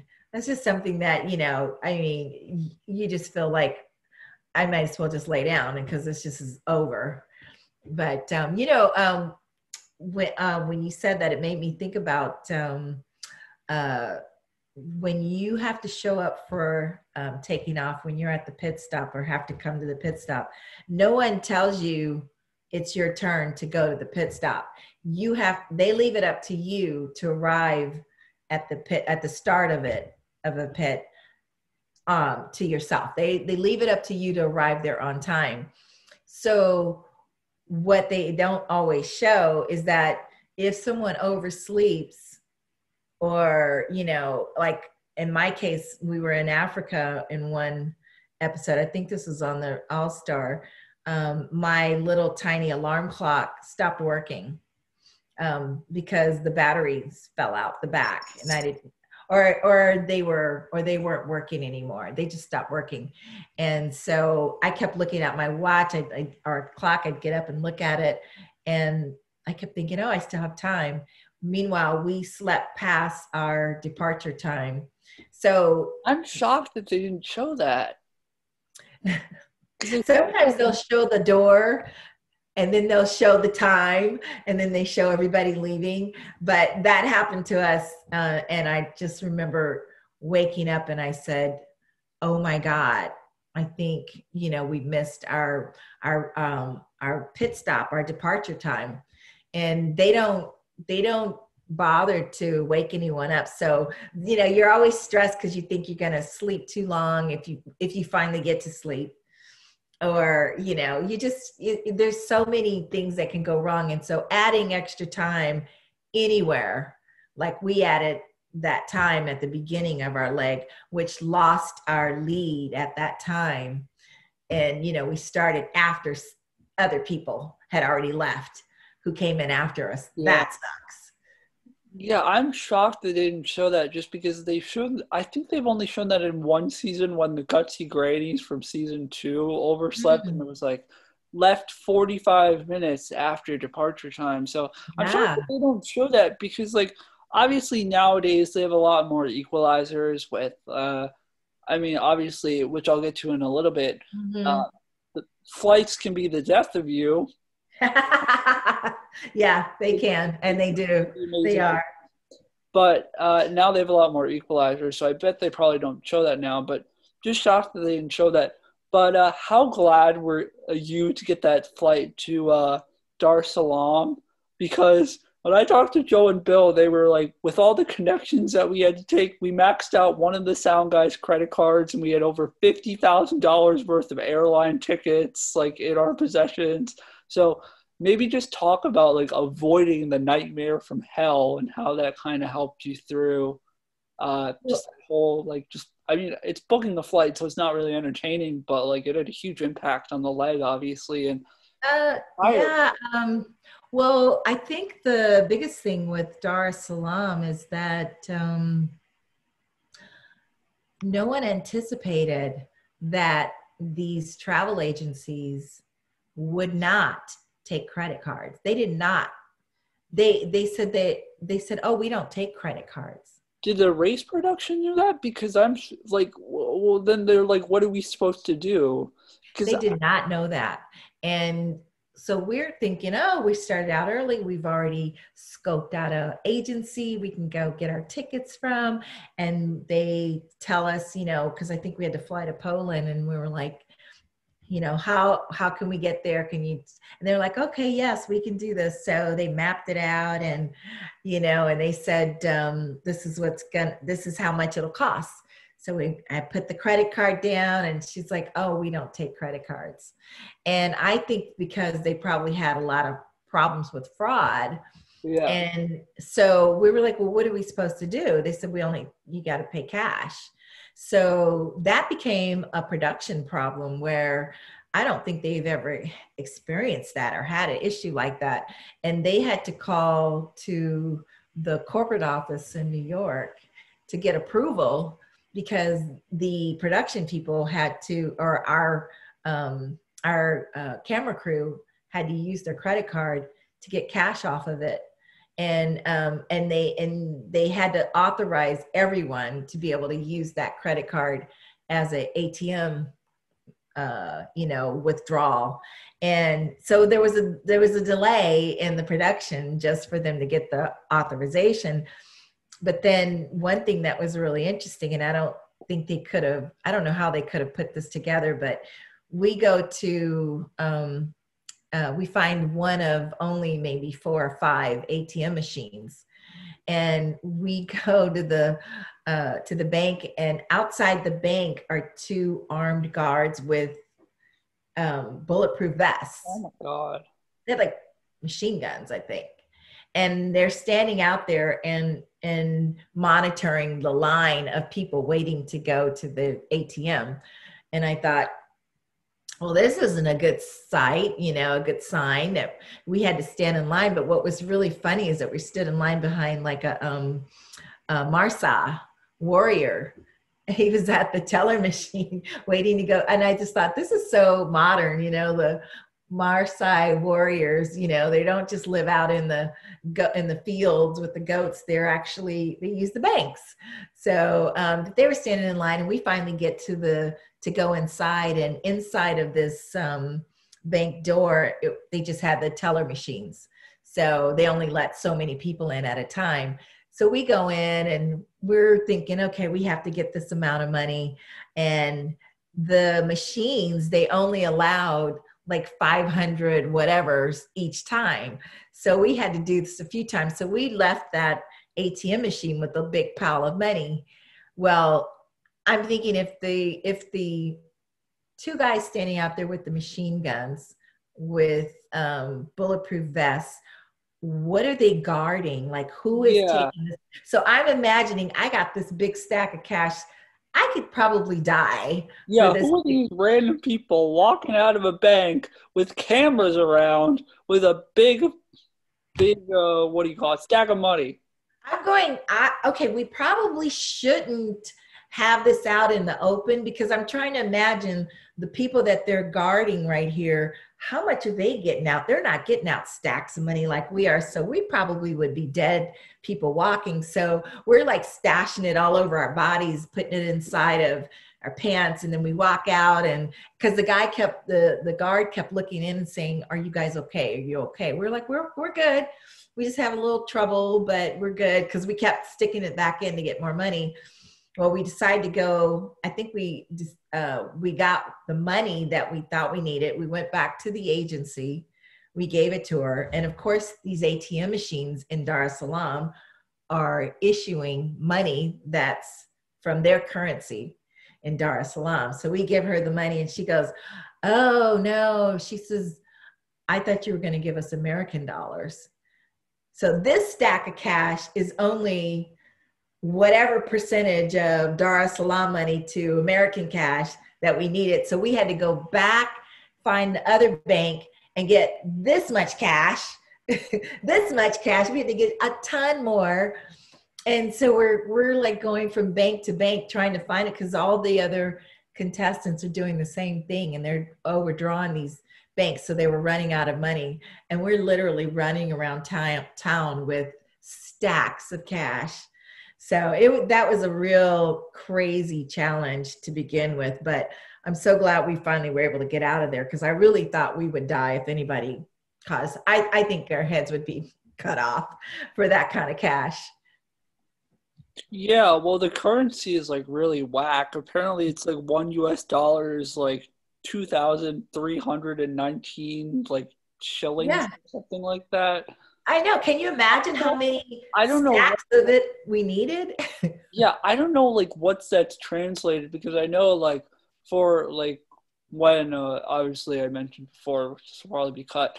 When I applied for like the survivor job, I'm like, oh my God, I'm gonna be rich because the currency in Fiji, it's like 1/3 for like $1 in America is like $3 in Fiji. So I'm gonna be like rich or whatever. So like Yeah. I can only imagine like uh figuring out the currency thing. And we saw that like you guys were in there for like 4 hours. And it's like what I'm like, are these people like that dumb? Like it's their job and like why are they in here why are the contestants in here for like 5 hours and why is this so slow? Yes, it's So that crazy. explains a lot. Yeah, it was crazy. And it's just something that I don't think anybody had imagined. Like, who doesn't take credit cards? But, in some of these small areas, these outlying countries, they just don't use those machines because it costs money. They didn't. Yeah, so you get the tickets and then you get to go to Dar es Salaam and you're obviously in a good position because you're ahead of Eric and Danielle. You're ahead of Eric, Danielle, Terry, and Ian, and Joe and Bill.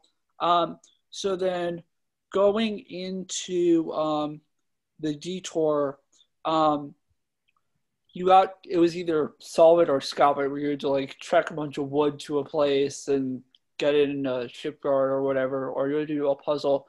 How I mean, a puzzle's not too interesting, but how interesting was it, like, doing a puzzle or whatever? Because they hadn't really done that on Amazing Race. Like, they don't really do, like, too many puzzles. So were you, like, excited because you talk about, like, the physical aspect wasn't your cup of tea, but if I had to guess, you were probably, like, really smart mentally, and you seemed like watching all the episodes, like, you were good at thinking quick on your feet. So how cool, how nice was it maybe to do a mental challenge for once? I always thought the mental challenges would be better, but clearly not. Like I said, they don't really make anything easy for you. So, yeah, I thought it would definitely be easy, but it wasn't. Nothing on that show is easy. They just don't make it easy for you. I think they want you to get to a point where humans are going, oh my God, if I had to do this, what would I do? It's a challenge.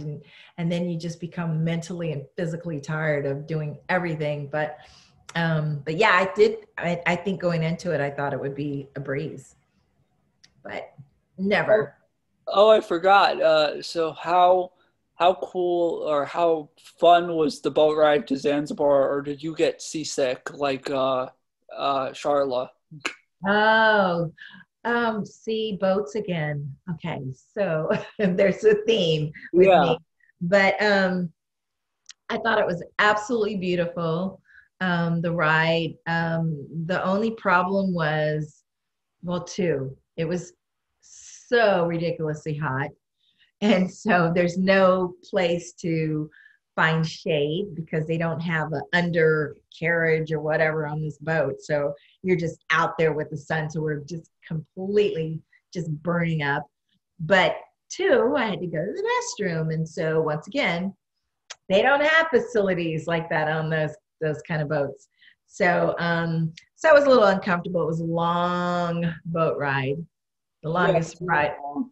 Huh? it seemed very long. I think it was like 10 hours or something like that. Wow, I didn't know it was that long because it It's seemed like it took up like ridiculous. 15 hours the episode. Like, why are these people on this? Not 15 hours, like 15 minutes out of the hour episode. It's like, why are these people on a boat so long, and why do they keep talking on the boat? Like, so yeah, I didn't know It was ridiculously long. And it just seemed like there was just no land in sight. But one of our production people had to go to the restroom too. And he says, why don't you just, hang off the side of the boat and in the water? And I thought, there's probably shark in the water. I was scared to death. I just thought, I will just wait until we get to land because I'm just Oh my dying. God, I would die. Like, Yeah, someone hung off the side of the boat, literally in the water, and drug himself in the water. I thought, so, oh, so because you had that boat ride for so long, why did you try to decide to do the tossing when you'd like you had to do that thing where you had to like toss the boomerang or club and you had to hit a target or whatever when you crushed the spear throwing in the previous season? Because if I were you, I'd be like, that's my cup of tea. Like, I really didn't remember having strength from that one. I just thought it was a fluke that I finally got oh, some might to finally throw this because I was so determined. But I don't think I thought I was like, okay, now I got this kind of thing. But yeah. yeah, like I said, anything physical, I wanted him to always do because I just definitely still didn't believe that I had the ability to get it done quickly. Most of the time I wanted it just to go away. If it was me doing it, usually we're going to be there for hours. Yeah, so after that, obviously going to Poland was probably one of the worst travel bookings you probably booked in your entire life. But how emotional was it going to Auschwitz? Um, we were trying to guess. We're always trying to guess where we're going. And we were on a bus. We were on a bus heading into Auschwitz, and we're seeing signs. But what was really creepy is as we're going up the street, it seemed like fog or smog or something, clouds were rolling up from the ground. And it was starting to become like more of an eerie kind of drive into this area. And so when we finally stopped and we realized where we were, they gave us the clue, or we got the clue, and they told us, this is a sacred place, and no running, no screaming, no, all these things. And we thought, oh shoot, we're in a race. What kind of place is this? And then of course we got out and we're like, oh my God, we're at the camps, at the actual campground. And it was a little bit of an emotional thing because it's so eerie to see it in pictures and to actually be there. So I thought, what kind of reality stuff could we possibly do that would really respect the people that, that died there? And I thought, gee, so it was nice what they did. They said, just walk to the railroad tracks. And I think we had to go the route that most people went when it was their last journey. They had to get on the railroad tracks, and that was to the incinerators, which, so that was very eerie. And then we had to light a candle and read this poem. So I thought that was very respectful. And it was an amazing experience. One of those things you can just check off your list of things you want to do in life. But I don't know if I ever wanted to go to Auschwitz, but definitely something that, I'm thankful that I had that experience because it was just creepy, and it was weird to see that it really is a place. It really did happen. It really exists, because some Yeah. people, I mean, my grandpa helped liberate concentration camps wow. during that time period, so I can only imagine, like, it's probably like, when I talked to Joe and Bill about it, it was almost like they could feel like people, like you could almost like feel a presence there. So, Yeah, it but felt really eerie. And I just felt like if I listened, I felt like I might hear cries or something, or screams, but because it just felt like there had to been spirits there, and it was just really eerie. But I'm glad we did something respectable, and we didn't run through and dig up stuff, and so it was just a nice experience. I felt like they threw that in just to go there. yeah, so I forgot to ask in the previous leg, there was an unaired roadblock, and I think it was something to do with a boat again. You kept having to go on boats. So what was that unaired roadblock, if you don't mind asking? And was it fun or boring, or were you just like, because I think I saw one of you with a life jacket on. or something like that. You were in Oh my Poland. gosh. I don't remember what it was. I'm gonna have to look it up. You have to remind me. It just Um, I think Joe and Bill said something about a boat, but I wasn't really sure. It just says like on the Amazing Race wiki or whatever, like this roadblock is unaired and yada yada yada yada. ooh, I vaguely remember something like that, but I don't recall what it was. I'll have to remember myself. Yeah, I don't remember it, to tell you the truth. But yeah, sometimes they just say it doesn't fit in the show, you know. Yeah. But you got me wondering now. Yeah, but I only have three more questions. Okay. So after the Auschwitz leg, you finish near the top, and it's funny because you guys actually finished the leg before some teams. You guys are departing for the next leg before some teams are actually finishing the leg. Mm-hmm. So you go for the fast forward with Oswald and Danny.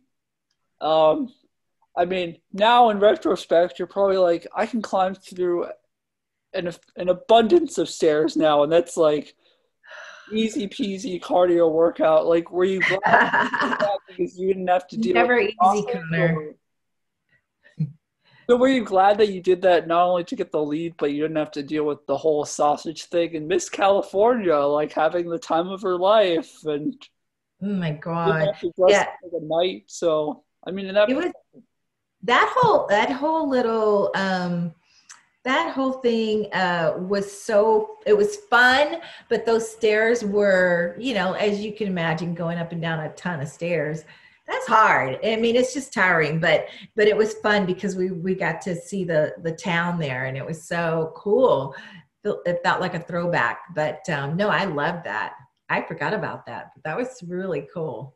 yeah, the pit stop scared the crap out of me because it looked like something out of like Sleepy Hollow with like the fog in the background. It was like, why is like I understand like they went to Auschwitz, but I'm like, why is this leg like so Fun. gloomy and like I know. like dear God, it's like you think an axe murderer is gonna come out and chop someone's head off. Like it was like Yeah, that whole town was foggy and eerie and strange.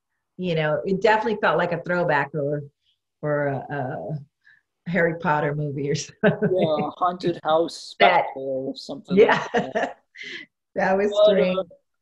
one of my last questions is, so what was the rationale between picking the hour flight advantage to Malaysia? Because I mean, you guys know, like you've won this race, like there's equalizers, and Yeah. you might want to go for a risk in the final leg because you never know what can happen. But what was that rationale? And then how disappointing was it, not only not getting on the flight, but when you get there and obviously I've interviewed a couple other teams that this has happened to where you get a clue and it just says head directly to the pit stop. Yeah. Um, hmm. Well, I think we thought that we were in a good position, safe enough to take a leap of faith. And we thought, you know, one thing they always said, or people would say on the show, is you definitely want a direct flight.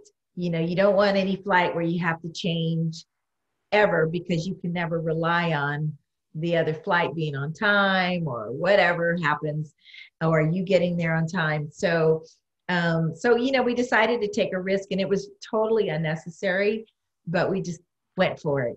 And really, it would have worked out. One thing they didn't show, which would have, I don't know, it would have been really nice for them to show it. But when we got to, I think we had to go to Germany for a flight for our first part of the flight, and then we had a change.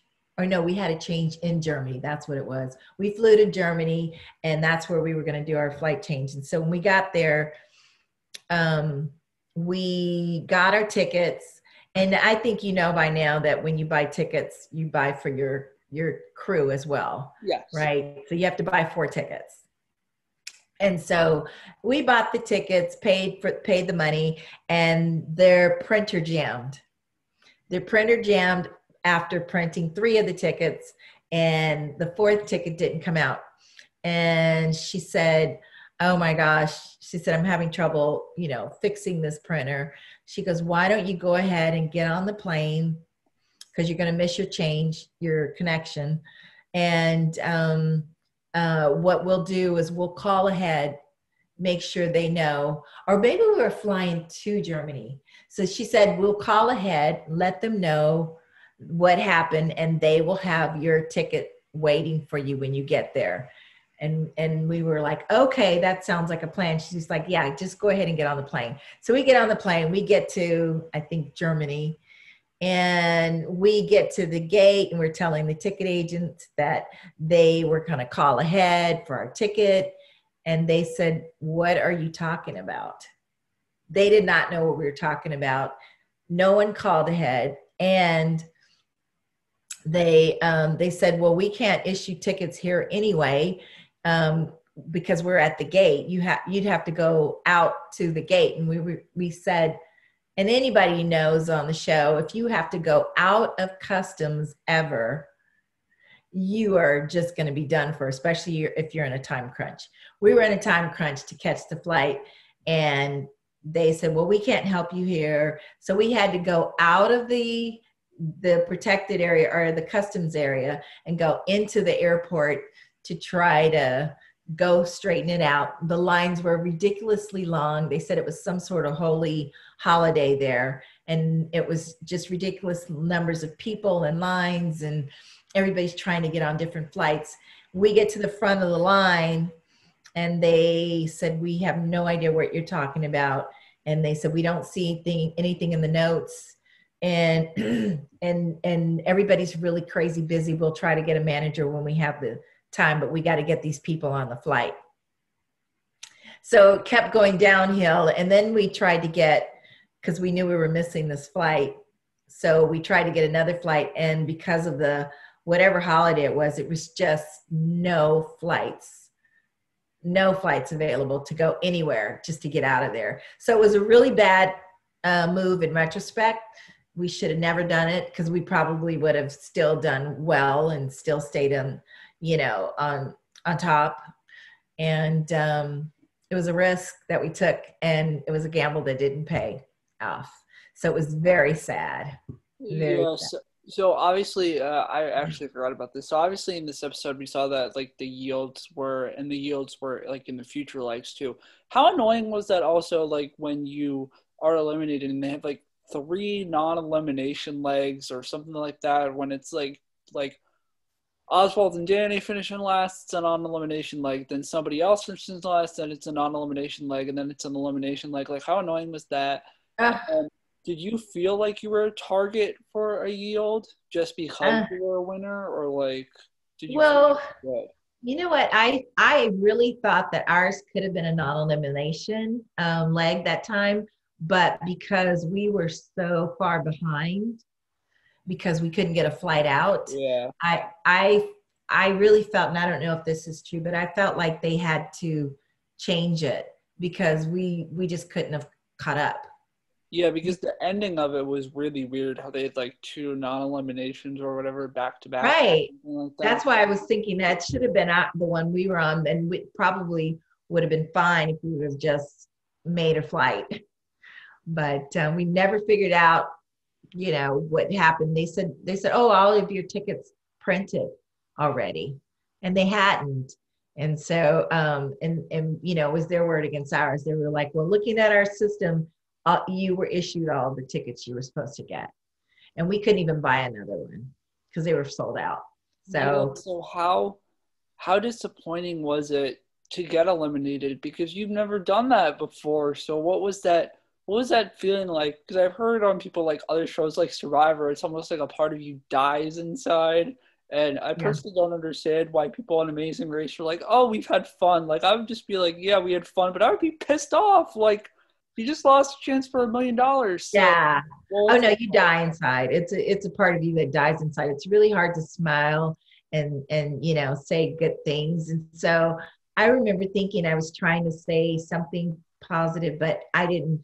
It just wasn't in my spirit to say anything great. It was quite depressing. So yeah, it was sad. But one thing I don't know if anybody's shared it, but is that the show did not, well, you know, there's always spoilers, right? And everybody likes to try to guess what's going to happen. We were the only Black team on there. And so I think that the show thought if they didn't see a Black couple, you know, that some people would say, oh, well, they're definitely out, you know, definitely been a spoiler alert. So we continued with the show. We continued. We didn't go home. Yeah, Joe and Bill talked about that, how you guys had a really great time being decoy. I told you. Yeah, so maybe just talk about that, because my last two questions are, do you have any fun pit stop stories from either of your seasons? Like, because I remember they talked about in season 1 how they maybe stayed at a destination longer than what it was supposed to. So you have any fun memories from pit stops, or and then do you have any fun memories from sequester? Because obviously in season 11 they had kind of a life at Ponderosa for Amazing Race when they stayed at this resort, but you guys were decoys. So maybe talk about some of the things that you did in being a decoy, and was that like kind of fun because you're not obviously stressed out being panicked? And so I'm going, CBS will probably kill me, but no, I think I can talk about anything now. But we had a great time, actually. We, like I said, we stayed and followed wherever they went. So when it was time to get off the plane, we'd run through the airport, and we do the whole screaming thing, get the car, hurry up, you know, we ran, and then we do all of that until we get outside the door, and then we go, okay, and now where are we going? And then they put us up in a nice hotel. We were somewhere, I forget where we were, but we were in Macau, and we stayed in a really beautiful hotel, and separate from where the others stayed, where the people still on the race stayed. And we had like holders or people that were, you know, watching us that stayed with us. And we met a guy at the front desk who said he was the general manager of the hotel, and he asked us where we were from. So we struck up a friendly conversation with him, and you know, we kind of made friends with this guy. And he says, and we told him that, you know, we were on Amazing Race, and he goes, oh my God, you guys got to come back. I have some people here that I want you to meet. And we were like, well, we'll see if we can, because they want you to kind of stay out of, you know, the public kind of. Yeah. And so, but we told our handler that we knew where we wanted to go to dinner at. And the guy, he called our room and said, okay, come now. And we were like, okay, we're going to go to our dinner right now. And our handler was like, okay, fine. So we go downstairs, we meet the guy who was the manager, the general manager. And we had seen people that looked like Secret Service in the hotel. And sure enough, while we're standing there, he walks up with, oh my God, I'm gonna draw a blank with his name. He's the owner of the Bellagio. He was, and he sold it, and he bought the Wynn. What's his name? Steve Wynn. I think his name is Steve Wynn. He's the owner of it. And he owned the hotel we were staying in Macau, because Macau in Hong Kong is like the Vegas of Hong Kong. And it's the place where everybody goes to gamble. So a lot of the same hotels they have in Vegas, they have in Macau. So this guy was the owner, and he walks up and he introduces us, and he's like, you guys are really cool. And I remember he had a astigmatism or something in his eye, so he could only see out the side of his eye, and so he has to get really close. And you know, so we had a very interesting conversation with him, and he invited us to come to his New Year's Eve party in Vegas that next year. He's be my guest, and he had this whole entourage of people and security team and everything, and he told the guy take our name and, you know, and our number and invite us to the party and everything. And so it was the coolest thing ever. Cause I thought, oh my God, whenever would we meet? I want to say Steve Wynn is his name, but of the Wynn Hotel. But so that was the coolest. And just being able to travel with everyone. And, you know, we went to Hawaii, we went to Guam, we went everywhere they went. So that was fun. Yeah, so did you do like the detours and roadblocks? Like, were you like the test? I don't want to say like. No, test dummies. No. But once we'd run through the airport, that's usually where the fans catch like people, the spoilers and stuff. The spoilers, and they look for the envelopes, and they take the pictures in the airport. And you're not supposed to talk to people in the airport when you're on the race because people remember the details and things that you said. But I remember someone said on one of the spoilers that when we got on a plane that Uchenna asked for a drink. And they said, I know they're not on the race if they're asking for a drink because you're not allowed to. And we said, she says, would you like to drink? And we're like, oh, give me a vodka and tonic. And we're like, I'm just kidding. We said we were kidding. But she said, they're probably not even on the show because they're having a drink. So, but it was fun. That was, you know, just being able to travel and with no stress and not necessarily sitting with the camera crew. I'm sure that gave people pause, and anybody who wanted to spoil things could have, but it was fun. That part was really great. Yeah, and I think they do now that they're more like the stunt double, so where they get to actually like test the challenges, at least the finals and stuff like that. So I'm not sure if you guys lucked out or not.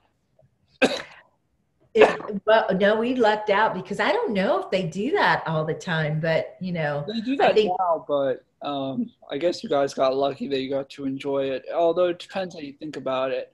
But yeah, we were lucky in our unlucky situation. Do you have any fun pit stop stories? Like, obviously, you got to stay in Africa and you talked about like seeing the monkeys or whatever. But any other like cool memories that maybe you had with other teams or something? Or you know, in Africa when we were at the River Kwai in Botswana, they did a traditional dance and singing, and that was the most memorable time too for me because we were there with Rob and Amber, Meredith and Gretchen, I forget Lynn and Alex, but you know, we're all sitting around this table and it was just so cool because we were all just so emotional, you know, and they were singing to us and dancing and in their tribal, you know, language, and it was just the nicest, coolest brunch I've ever been to, with the hippos in the backdrop and the elephants in the backdrop. So yeah, that was cool. The whole Africa thing to me was my favorite though, by far. It's great. Yeah, and then my last two questions, I promise. If you could race with any partner other than Uchenna, who would it be and why? Ooh. Someone that you guys would know, that people would know? Yes, maybe a former Amazing Racer. Like, who would you race with if you would pick anyone from the Amazing Race, maybe from your seasons to race with? Who would it be and why? Oh, wow. Ooh, that's interesting. Maybe I would pick Uchenna again every time because he's great. But I was going to say Chip and Kim, Chip. I like them. I also love Joe and Bill and Joe. Oh, I remember oh gosh, I can't think of his name. Give me a hint. I'm good at figuring this stuff out. He was gay and he dated Chip. Riken and Chip. Is that it? One of them. Apparently. Yeah, and I also love the brothers, the tall brothers. Oh my God, what's their name? Greg and Brian. Yeah, those two. Either of those. Yeah, well, it's funny with the whole Riken and Chip thing because the younger one of the two, I think was dating Lance Bass at the time. That's what I was gonna say. He And dated so Lance. Yeah. apparently, I'm not sure if they were supposed to be a team, but it was heavily rumored that uh, that Joe and Bill were like, are they going to be a team? Like Riken and Lance his Bass. partner or Lance. Yeah. Yeah. I got to be really close with Riken. And I met Lance through Riken. And I don't know. I can't imagine that Lance would have done it.